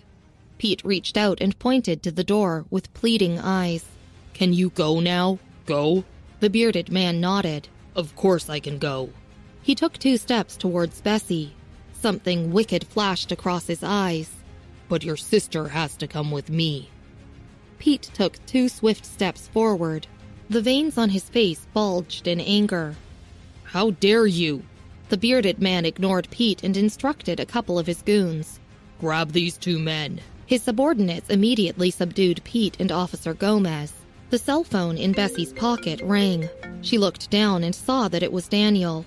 "Have you arrived?" she asked without showing urgency. Daniel got out of the taxi wearing large black sunglasses. "Northwestern Memorial Hospital, right? Which ward?" Bessie gave him the number of Andrea's room and added, "Someone is there. Be careful." She was naturally referring to Harvey, Marvin, and Samuel. Daniel chuckled casually. "Relax." After hanging up, Bessie looked around the room and saw that everyone was looking at her. Even the bearded man seemed surprised. Bessie's voice was calm, and her tone didn't change at all when she talked, as if she was discussing the weather. Did she not show the urgency of the situation, or was she just stupid? The bearded man paused before stepping forward, but Bessie dodged him and walked towards the table. She threw the money on the table onto the ground, then pulled out a chair and sat down. She lowered her head, opened her cell phone, and pulled up the surveillance video that she had just received. "What are you doing?" the bearded man asked, still stunned at her odd actions. These people weren't professionals, and their techniques were lousy. Bessie recovered the video quickly. She leaned back in the chair and answered, "If you want to know, come over here and look." The bearded man stared at her. Although she had an extremely glamorous face, the look upon it exuded a sense of fatal danger. He walked over and looked down at the screen of the phone. It showed the surveillance video of the accident scene that he had thought was destroyed. The video vividly showed him working with several employees to tamper with the machine Andrea used. The bearded man's expression changed, and he reached out to grab Bessie's phone. But Bessie was a step quicker than him and immediately pulled it away. She looked down calmly and closed the phone. She pulled off her sweater hood before removing the black rubber band from her wrist to tie up the hair that was scattered all over her shoulders. She turned her attention to Officer Gomez and said, "I have received sufficient evidence. Can I start now?" Harvey and Aunt Gabriel couldn't find Officer Gomez anywhere. However, they heard Michael was at Northwestern Memorial Hospital, and Bessie's aunt was in trouble. The 2 of them received a room number from the director. Harvey told Samuel to come with him, and they drove over to Northwestern Memorial Hospital. He wanted to know what happened that made the entire CIA make such a big move. The royal blue car stopped in front of the hospital.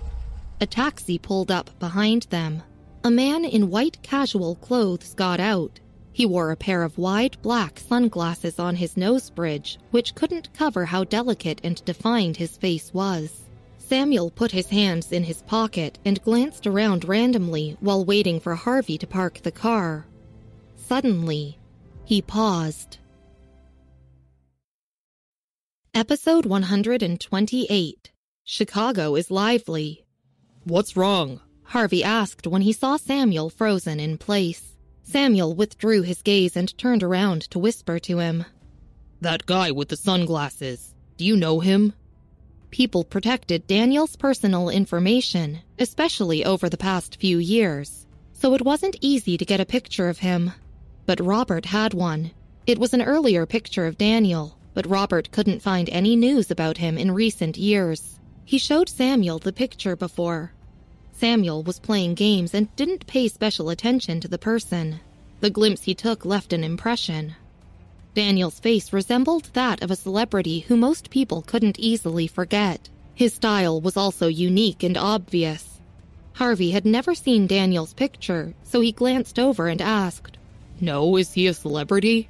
Samuel shook his head and said nothing. He felt too uncertain about it. Robert had used countless human resources to search for him in the Middle East without results. So how could it possibly be him here in Chicago? Was Robert being too desperate? Despite this thought, Samuel still took out his phone and sent a message to Robert.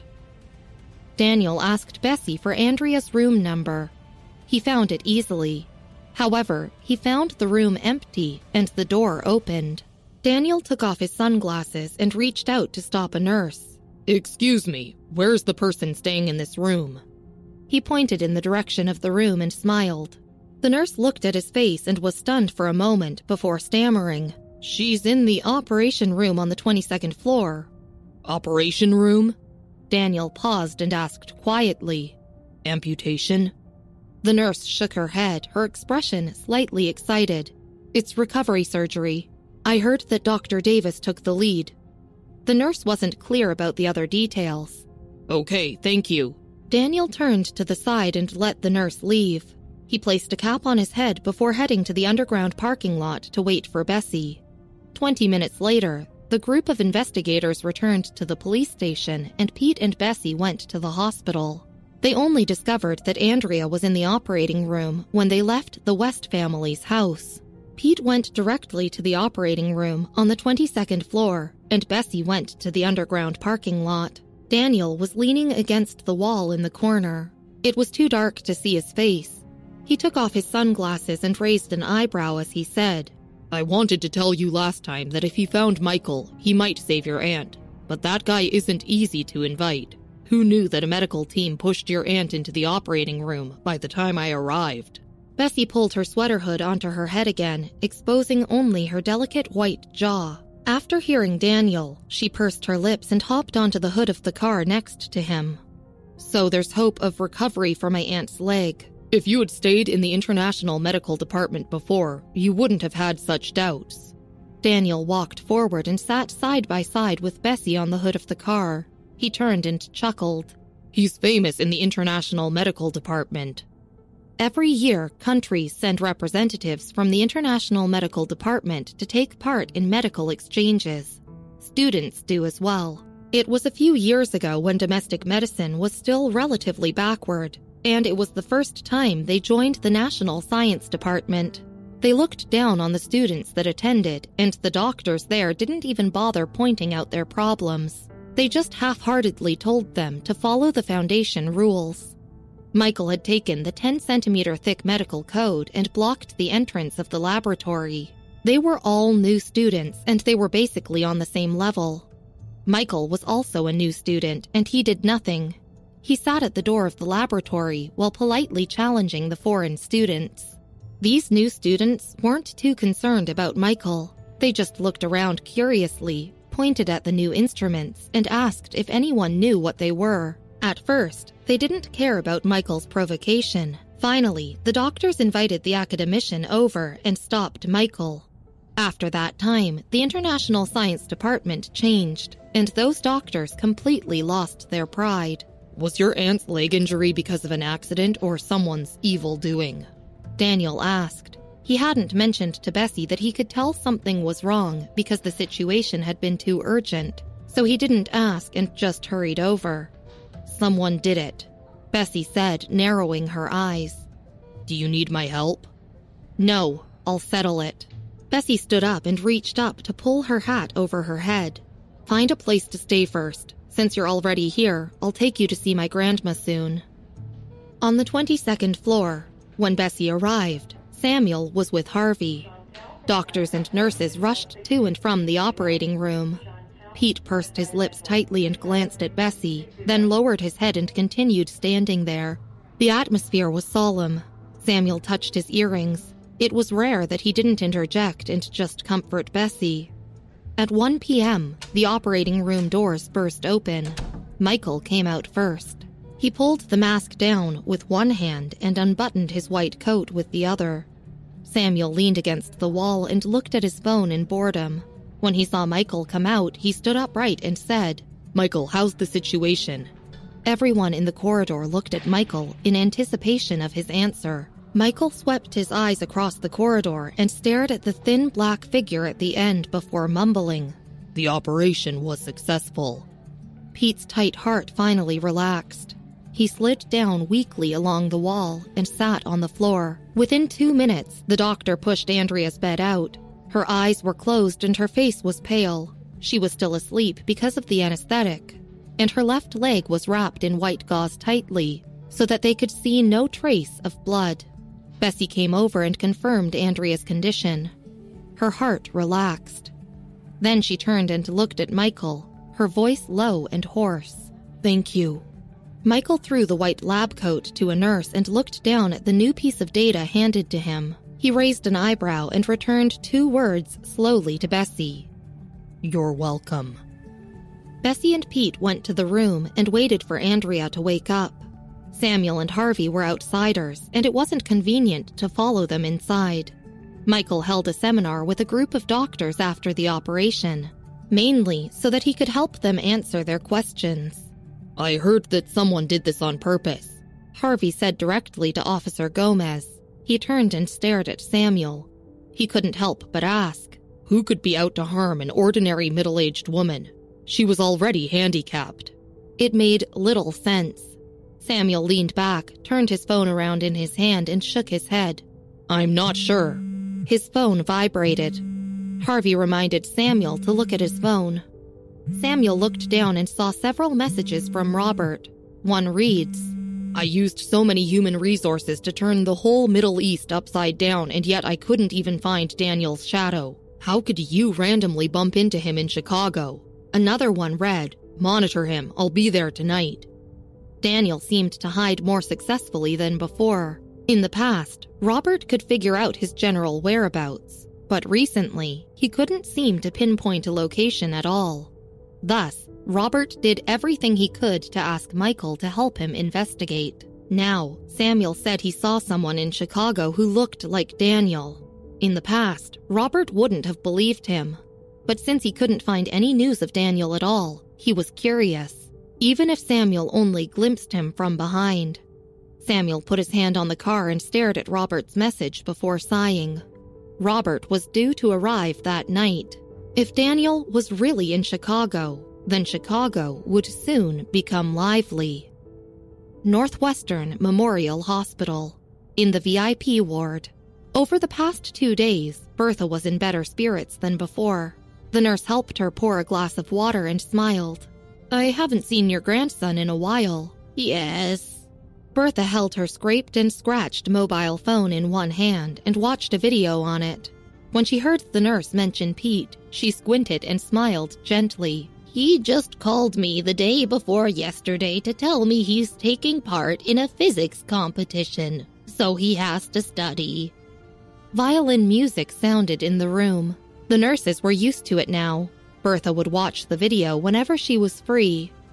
The nurse handed the glass of water to Bertha and praised her heartily. Your granddaughter plays the violin so well. Bertha took a sip of water and turned to look at the nurse. The emotion in her voice was filled with pride. You also think it's nice, don't you? The nurse laughed and put the cup back in place before confessing, "Of course." Once the nurse left, Bertha's eyes returned to the video on the phone. It was Anne's violin performance, sent by Grace. Her countenance drooped. After a long while, she closed her eyes and turned off the video. She took out her phone and called Grace with trembling hands. Episode 129. Grandma Exposes Anne. Grace was still in Evanston when she received Bertha's call. Anne received her apprenticeship with her future studies suspended for the time being. Meanwhile, Grace had arranged food and accommodation for her, along with various contacts to help her learn the violin. Anne wasn't from the Perez family, so it wasn't good for her to stay in their house for a long time. David directly transferred a sum of money to Grace and asked her to rent an apartment near Mr. Anderson's residence. It was a gift for Anne. It wasn't cheap to rent an apartment in Evanston, so David spent a lot of money on her. Grace was busy with these matters recently. She was a little surprised to receive a call from Bertha. Bertha rarely called anyone, but she seemed to be a little more diligent recently. On the phone, Bertha asked, "When are you coming back?" "Mom, did something happen? Where's Andrea? I can't go back." Grace was stunned and glanced at Elise and Anne, who were looking at the house before lowering her voice. "Anne was just accepted by Mr. Anderson, so she has to stay in Evanston for a while. I'm worried about her." "I have to tell you." Bertha coughed. Her eyes were deep, but her voice was gentle. "Find time to come back as soon as possible." Then she hung up the call. Grace frowned and stood by the window with her phone. After thinking for a while, she called Andrea, but she didn't answer. "What's wrong?" Anne finished looking around and approached Grace when she noticed her strange appearance. Grace frowned. "Your grandma told me to go back." "For what?" "I don't know. I'll go back tomorrow to see her." Grace put away her phone, feeling uneasy. That night at the Chicago airport, Marvin spent a day in the school doctor's office and drove Michael's car to pick up Robert. "Robert, why did you suddenly come to Chicago?" Chairperson Soup forced Robert to take over the Soup's business in recent months. He flipped through his emails and answered with a smile. "I'm looking for someone." "Daniel?" Marvin asked, stunned. "Yeah," Robert answered lightly. Marvin almost stepped on the wrong pedal. "He's in Chicago?" Why were they coming to Chicago one by one? What kind of treasure was there in Chicago? Marvin drove the car back to the villa. Samuel was leaning on the sofa and holding a pillow in his hand while resting one leg on the table. When he saw Robert, he raised an eyebrow. "You're fast." Marvin walked in behind Robert with a stony face. How could he not be fast regarding Daniel? Robert sat on the other side and glanced around, but he didn't see Michael. "Where's Michael?" Simons brought Robert a cup of tea. "Michael just returned from the hospital and is taking a shower upstairs." Robert nodded. He thought it was strange. "Wasn't his surgery for the month already done?" Did he make an exception this month? Simons shook his head. How could he possibly know the details of Michael's matters? "It's Bessie's aunt." Samuel lowered his leg and grabbed a piece of pastry. "She was working in the plastics factory when her leg got injured by the machine she was using. Come to think of it, Harvey, don't you find it strange? Her aunt worked in a plastics factory? All right, but what kind of formula did the factory director want from her?" Hearing this, Harvey also shook his head and thought it was strange. Marvin was no longer surprised. Bessie's friends were so diverse, from field reporters to the mayor of Chicago to the backbone of the CIA. If she had a little aunt with some weird formula in her hand, it was not strange in comparison. Michael finished his shower and rolled down his sleeves before walking downstairs. Robert picked up his fork at the dining table. "Michael, can you give me a list of the trips to and from Chicago today?" Ever since ancient times, clothing, food, housing, and transportation had been the top priorities and the most expensive industries. Those 4 giants occupied the time and attention of those in the U.S. There was an additional giant these days, the IT section. These 5 giants were involved in other countries and held a substantial presence, especially in the domestic field. Some people speculated that the World Poker Tour directly occupied the IT sector and 2 continental plates. But these ordinary people didn't know or understand the affairs of these giants. People like Robert didn't know what social connections Michael had, but he was someone who could converse with the giants. Otherwise, he wouldn't have been able to get Clarissa back from the border so quickly. Finding Michael was easier when looking for a list. Michael stared at him and squinted slightly without speaking. Robert took a bite and sighed. Michael, just take pity on me. If I can't find Daniel, my old boss will abuse me. Look at how many big bosses are supporting Daniel's back, but I'm all alone. Michael pulled out a chair, sat down and raised an eyebrow. Someone will send it to you later. Robert's spirit suddenly rose.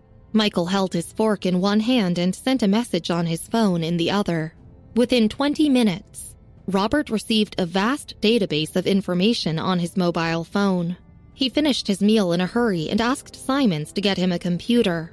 Of course, Robert couldn't check this huge amount of information by himself, so he sent it to his group of men, too. Chicago was a city and there were tens of thousands of people flowing in and out daily, so it took a long time for them to check and screen everyone. 3 o'clock in the morning. Robert received the results from his subordinate.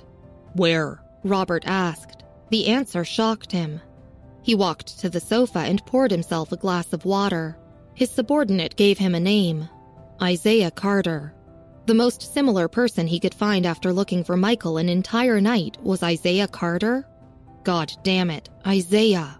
No matter how good-mannered Robert was, he couldn't help but want to throw his phone. In the middle of the night, he knocked rapidly on Samuel's door.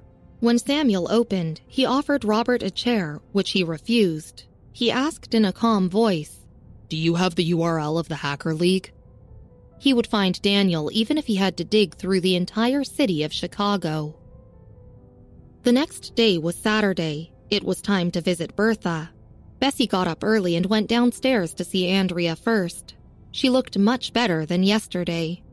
Pete didn't return home the night before, but he moved a table and chair over to Andrea's hospital room. A black laptop sat on the table, which was a gift from Bessie when he got the top spot in his exam. When Bessie arrived, he was typing on the keyboard with a book of phrases in his hand. "Are you doing a translation?" Bessie walked over and stood behind him, and found he was translating a very complicated foreign medical paper that involved many professional terms. Pete raised his head and stood up. The fringe of his hair covered his dark eyes. "Yes, Luke sent it to me."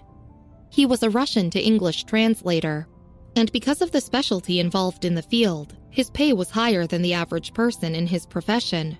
He received $100 per 1,000 words. Luke gave him professional articles of 17,000 words or more. Pete had been doing translation for a long time, but since this was the first time he received such professional translations, he also found it more difficult than usual. "Mom is still sleeping." Pete's voice was very soft as he put everything away. "I'll go up to visit Grandma with you." Andrea's incident came suddenly, and now that Bertha seemed to be better, neither of them wanted her to know about it. In the VIP ward, the nurses were helping Bertha clean the room.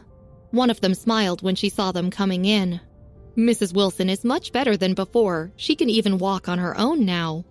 Bertha's condition looked better than before, and her face was even glowing with a healthy complexion.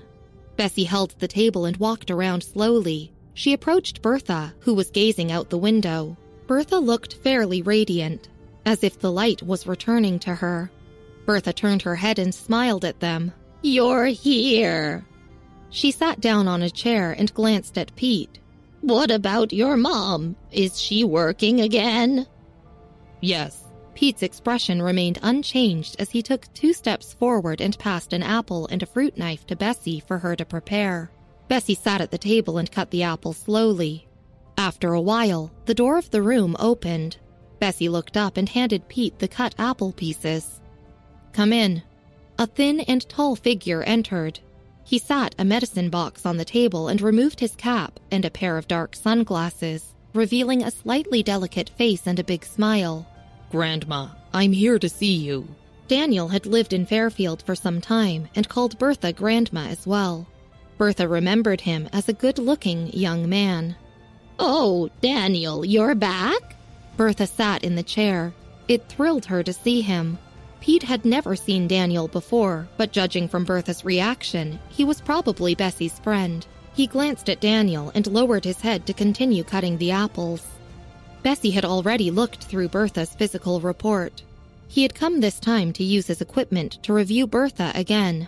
Then he would do his research based on the results. After Pete cut the apple, he handed the pieces to Bertha and poured Daniel a cup of tea. Daniel took it and casually dragged a chair over to sit down. "Thank you." Bertha looked good, both in spirits and in physical condition. The three of them stayed in the room the entire morning before Bertha urged them to hurry and have their lunch, saying it wasn't good to stay in the hospital. "Okay, Grandma, then I'll come and see you another day." Daniel put on his sunglasses and peaked cap. He embraced Bertha gracefully before leaving. Bessie was anxious about the results of Daniel's examination, so she excused herself to follow him. Pete was the last to leave. Bertha waited for him to close the door and leave. Her eyes closed slightly and then slowly opened. She slipped on her slippers and walked out while using the wall for support. The VIP floor didn't have many people around. She watched the elevator floor lights descend, but Pete stopped at the 6th floor instead of the 1st floor. Bertha pursed her lips and returned to her room to get her robe before heading to the 6th floor. The 6th floor contained mostly single wards. Bertha looked in one room after another and finally saw Andrea in a room at the end of the corridor. She was lying on the bed, her left leg wrapped heavily in gauze, and several tubes were inserted into her. Bertha couldn't tell if she was unconscious or still asleep. Pete sat by the computer and occasionally glanced at Andrea. Bertha's eyes turned dark and she turned around quickly, staggering towards the elevator. Before she could go far, she leaned on the wall, covered her chest with one hand and slid down along the wall. A passerby lifted her. "Old lady, are you okay?" "I'm fine. Thank you, young man." After a long while, Bertha eased her breathing and returned to her room with the help of a nurse. 3 o'clock. Grace returned from Evanston but didn't go to the Smith family's house. She couldn't get through to Andrea, and she was afraid that something had happened to Bertha. So she went to the hospital. When she arrived, Bertha was in bed, but no one else was there. "Mom, where's everyone else? Where's Andrea, Pete, Bessie? I only went to Evanston for a few days. How could they all be so full of trouble?" She picked up her phone and looked down to call Bessie. She was angry and wanted to ask her how she was taking care of Bertha. "Don't call Bessie. She's busy," Bertha said after opening her eyes. "I knew you were biased towards her. She refused to come to do an apprenticeship with me in Evanston, but went there with a scum." Grace couldn't help herself. "Forget it. I can't control her. I don't care what happens to her after high school." She also said this to show Bertha that her focus would be on Anne from now on. Bertha didn't speak. She looked out the window for a long time before saying, "Do you remember me telling you last time that Bessie had been practicing the violin?" "Yes? What's wrong?" Grace poured a glass of water for Bertha. Although Bertha had said that, she didn't mention Bessie's level. Grace had asked, but assumed Bessie didn't take a graded test, so she didn't pay attention to it afterward. She thought to herself, "Could it be that Mom also wants Bessie to do an apprenticeship now that Anne was successfully accepted?" "Besides practicing the violin, Bessie liked to write her music compositions," Bertha said. "She threw it away after writing it, but I kept it. When I was in the hospital, I asked you to take my luggage from the Smith family's house. Those music compositions were inside." Grace paused. The shock in her eyes was obvious. "Bessie? She knows how to write music too?" Bertha coughed a few times, her muddy eyes bare, her voice soft and slow. I watched the video you sent me, and the song that Anne played during the apprenticeship competition is the one Bessie played 3 years ago on her birthday. Say, isn't that strange? Episode 130. Grace fulfills her duty. In Grace's eyes, Bertha had always been an ordinary old woman. This was the first time she saw herself exuding such an attitude and aura. Grace froze for a moment before reacting to what she had just said. She almost lost her composure and stared at Bertha. How could it be? Mom, are you crazy? Don't make such a joke about me. How could Bessie possibly write that? She didn't pass a single exam. Bertha glanced at Grace and sat up, sighing softly. Aren't you aware of what level Anne is at? Would she be able to compose such a song? She spoke lightly, and there was no emotion in her expression. From the beginning, when Anne asked her questions about Bessie's music scores when Mr. Grint called her, Bertha had expected this in her heart. Thus, she had asked Grace for Anne's performance video. Like Mr. Grint, Bessie's other tracks didn't particularly impress her, but the track she played at her birthday party was extremely memorable. Although Anne had changed it a little, it wasn't as good as Bessie's original song, but it still left a deep impression. It was obvious how good the original track was. Mr. Anderson couldn't ignore Anne's skills and made an exception to choose her as an apprentice. Grace stood up, clenched her fists, and pursed her lips. Mom, I know you don't like Anne, but you can't be so biased. How do you know Anne can't write it? The information Bertha revealed vexed Grace. She felt confused because she clearly remembered what Mr. Grint had said about Anne. Mom, I didn't come back to quarrel with you. She didn't want to think more deeply about it. Instead of arguing further with Bertha, she went directly to the doctor to ask about Bertha's latest examination. After getting the results, she returned to Bertha's room to tell her she was going to the Smith family's house. She didn't see Bertha's disappointed expression as she turned around. With a click, the door closed. Bertha reached out and picked up her phone to call Mr. Grint. She looked at the call page with troubled eyes. When she first came to Chicago, she only wanted Bessie to stay at the Smith family's house. She didn't want Bessie to be alone after she died. But despite not seeing her for so long, Grace was still unreliable. Her call went through after 2 rings. Mr. Grint. Bertha stood up with her hand on the bed and walked to the window to look downstairs. Although it's a little presumptuous, I would still like for you to come to Chicago. Because of some issues, I can't travel to Evanston, so I want to see Bessie study under you. Bertha already knew Bessie's decision from the last time they spoke on this topic. She also knew that if it weren't for her, Bessie would already have gone to Evanston, and she wouldn't be confined to a small town like Fairfield by herself. 3 years ago, Mr. Grint had heard about the White family. He stayed for half a year in Fairfield because of Bessie. If it wasn't because he had matters to attend to in Evanston, he might have continued to stay there. After over 10 years, Bertha had enough knowledge of Mr. Grint's character. Mr. Grint was unsettled by Bertha's call. Mr. Grint? Someone called from behind him. The sudden call brought him back to his senses. He rose from his chair, turned, and directly instructed the person. Go buy me an airline ticket to Chicago, the earliest one. He already knew Bertha was sick, but today, Bertha's words gave him an ominous hunch. He felt like she was entrusting her granddaughter to him. Mr. Grint squeezed the phone in his hand, began walking out of the room, and instructed as he went. Pack my luggage. I'll set off as soon as possible. The Smith family's house. When Grace came back, she realized many of the family members were there, including David, Daryl, and others. Everyone stood up warmly and welcomed her.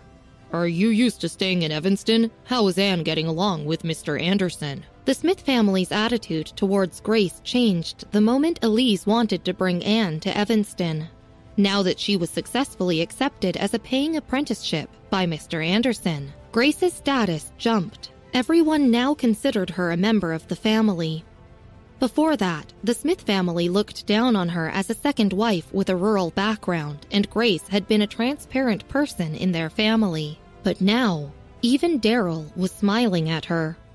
After spending 12 years in the Smith family, Grace finally felt like she could hold her ground. "Everything is fine," Grace replied with a smile. Daryl nodded, paused, and said, "As for your eldest daughter, she might have animosity with our family because of Chloe."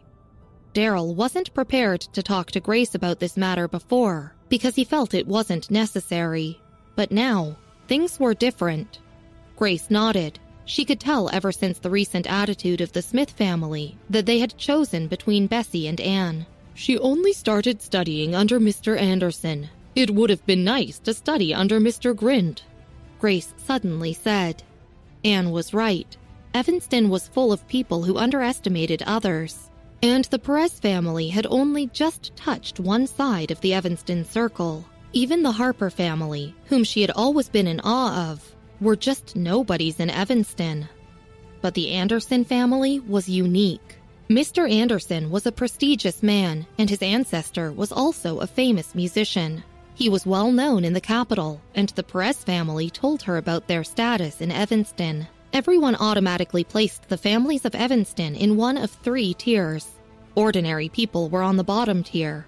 Everyone considered the Perez and Harper families to be on the middle tier. The Anderson family was considered at the bottom rung of the top tier. However, the Grint family was more than midway up the highest tier, and Mr. Grint's connections could reach the top. Grandpa Perez hadn't mentioned who was above the Grint family, but Grace understood from Grandpa Perez's attitude that they were amongst the top of the tier in Evanston. Anne had become Mr. Anderson's apprentice and had already transformed things. Even Grace's position in the Smith family had changed. Grace didn't dare to imagine what would happen if Mr. Grint accepted Anne. In a hotel in Chicago, Bessie sat on the sofa. She didn't have class today, so she only brought her backpack and was writing musical scores while sitting by the window. Daniel fiddled with a computer and compared the test results from time to time. Daniel was sitting cross-legged on the floor and holding the newly printed data in his hand. "It would be nice if we were in my laboratory. The small computer I brought is too slow." Bessie lowered her head and wrote her music composition calmly. She wrote 2 notes and then erased them again. She did this repeatedly before finally entering the right state. Her low-hanging eyebrows were furled, and she suddenly turned around after remembering something. "How much payment should I give Michael?" She was talking about Michael's operation on Andrea. "According to the rules," Daniel put his hand on the ground and glanced sideways at Bessie while touching his chin. $500,000. Michael's hands of God weren't a joke. "Okay." Bessie nodded and continued to write her musical notes. The phone Daniel put aside in the medicine box rang, and he picked it up. "Matthew, hello." He was still looking at the results page on the computer.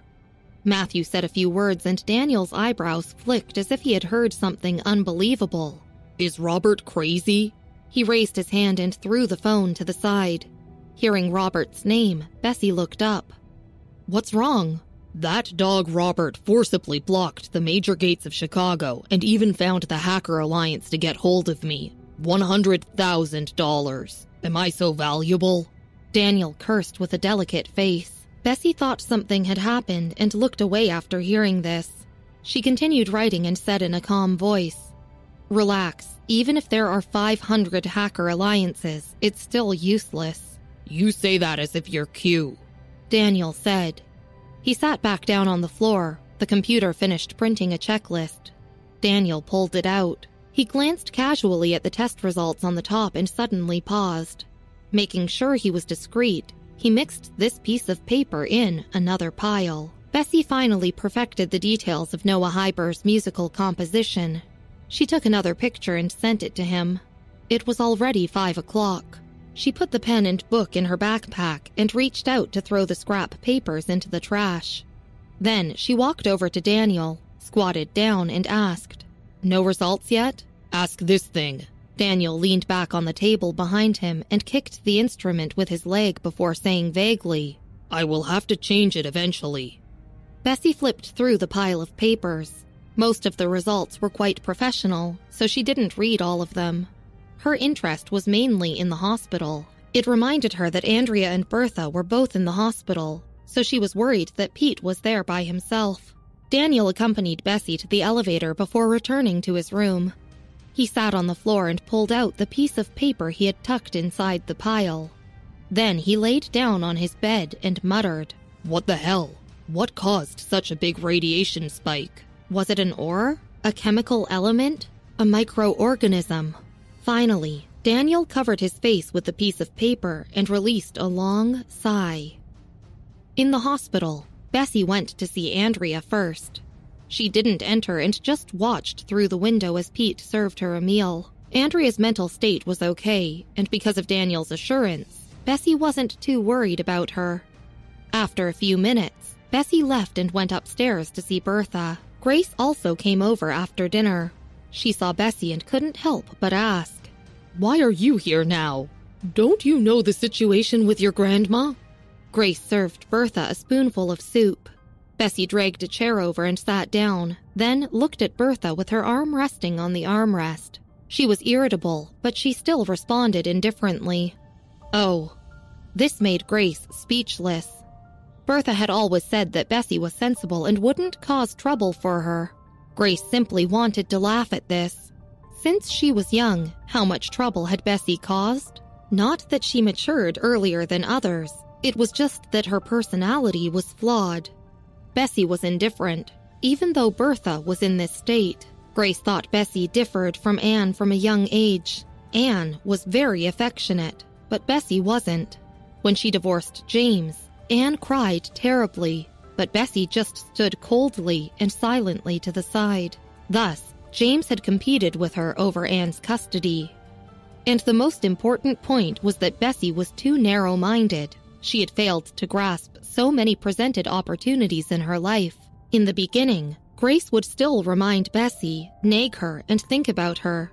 But since she didn't appreciate it, her passion disappeared completely, and she now focused on Anne.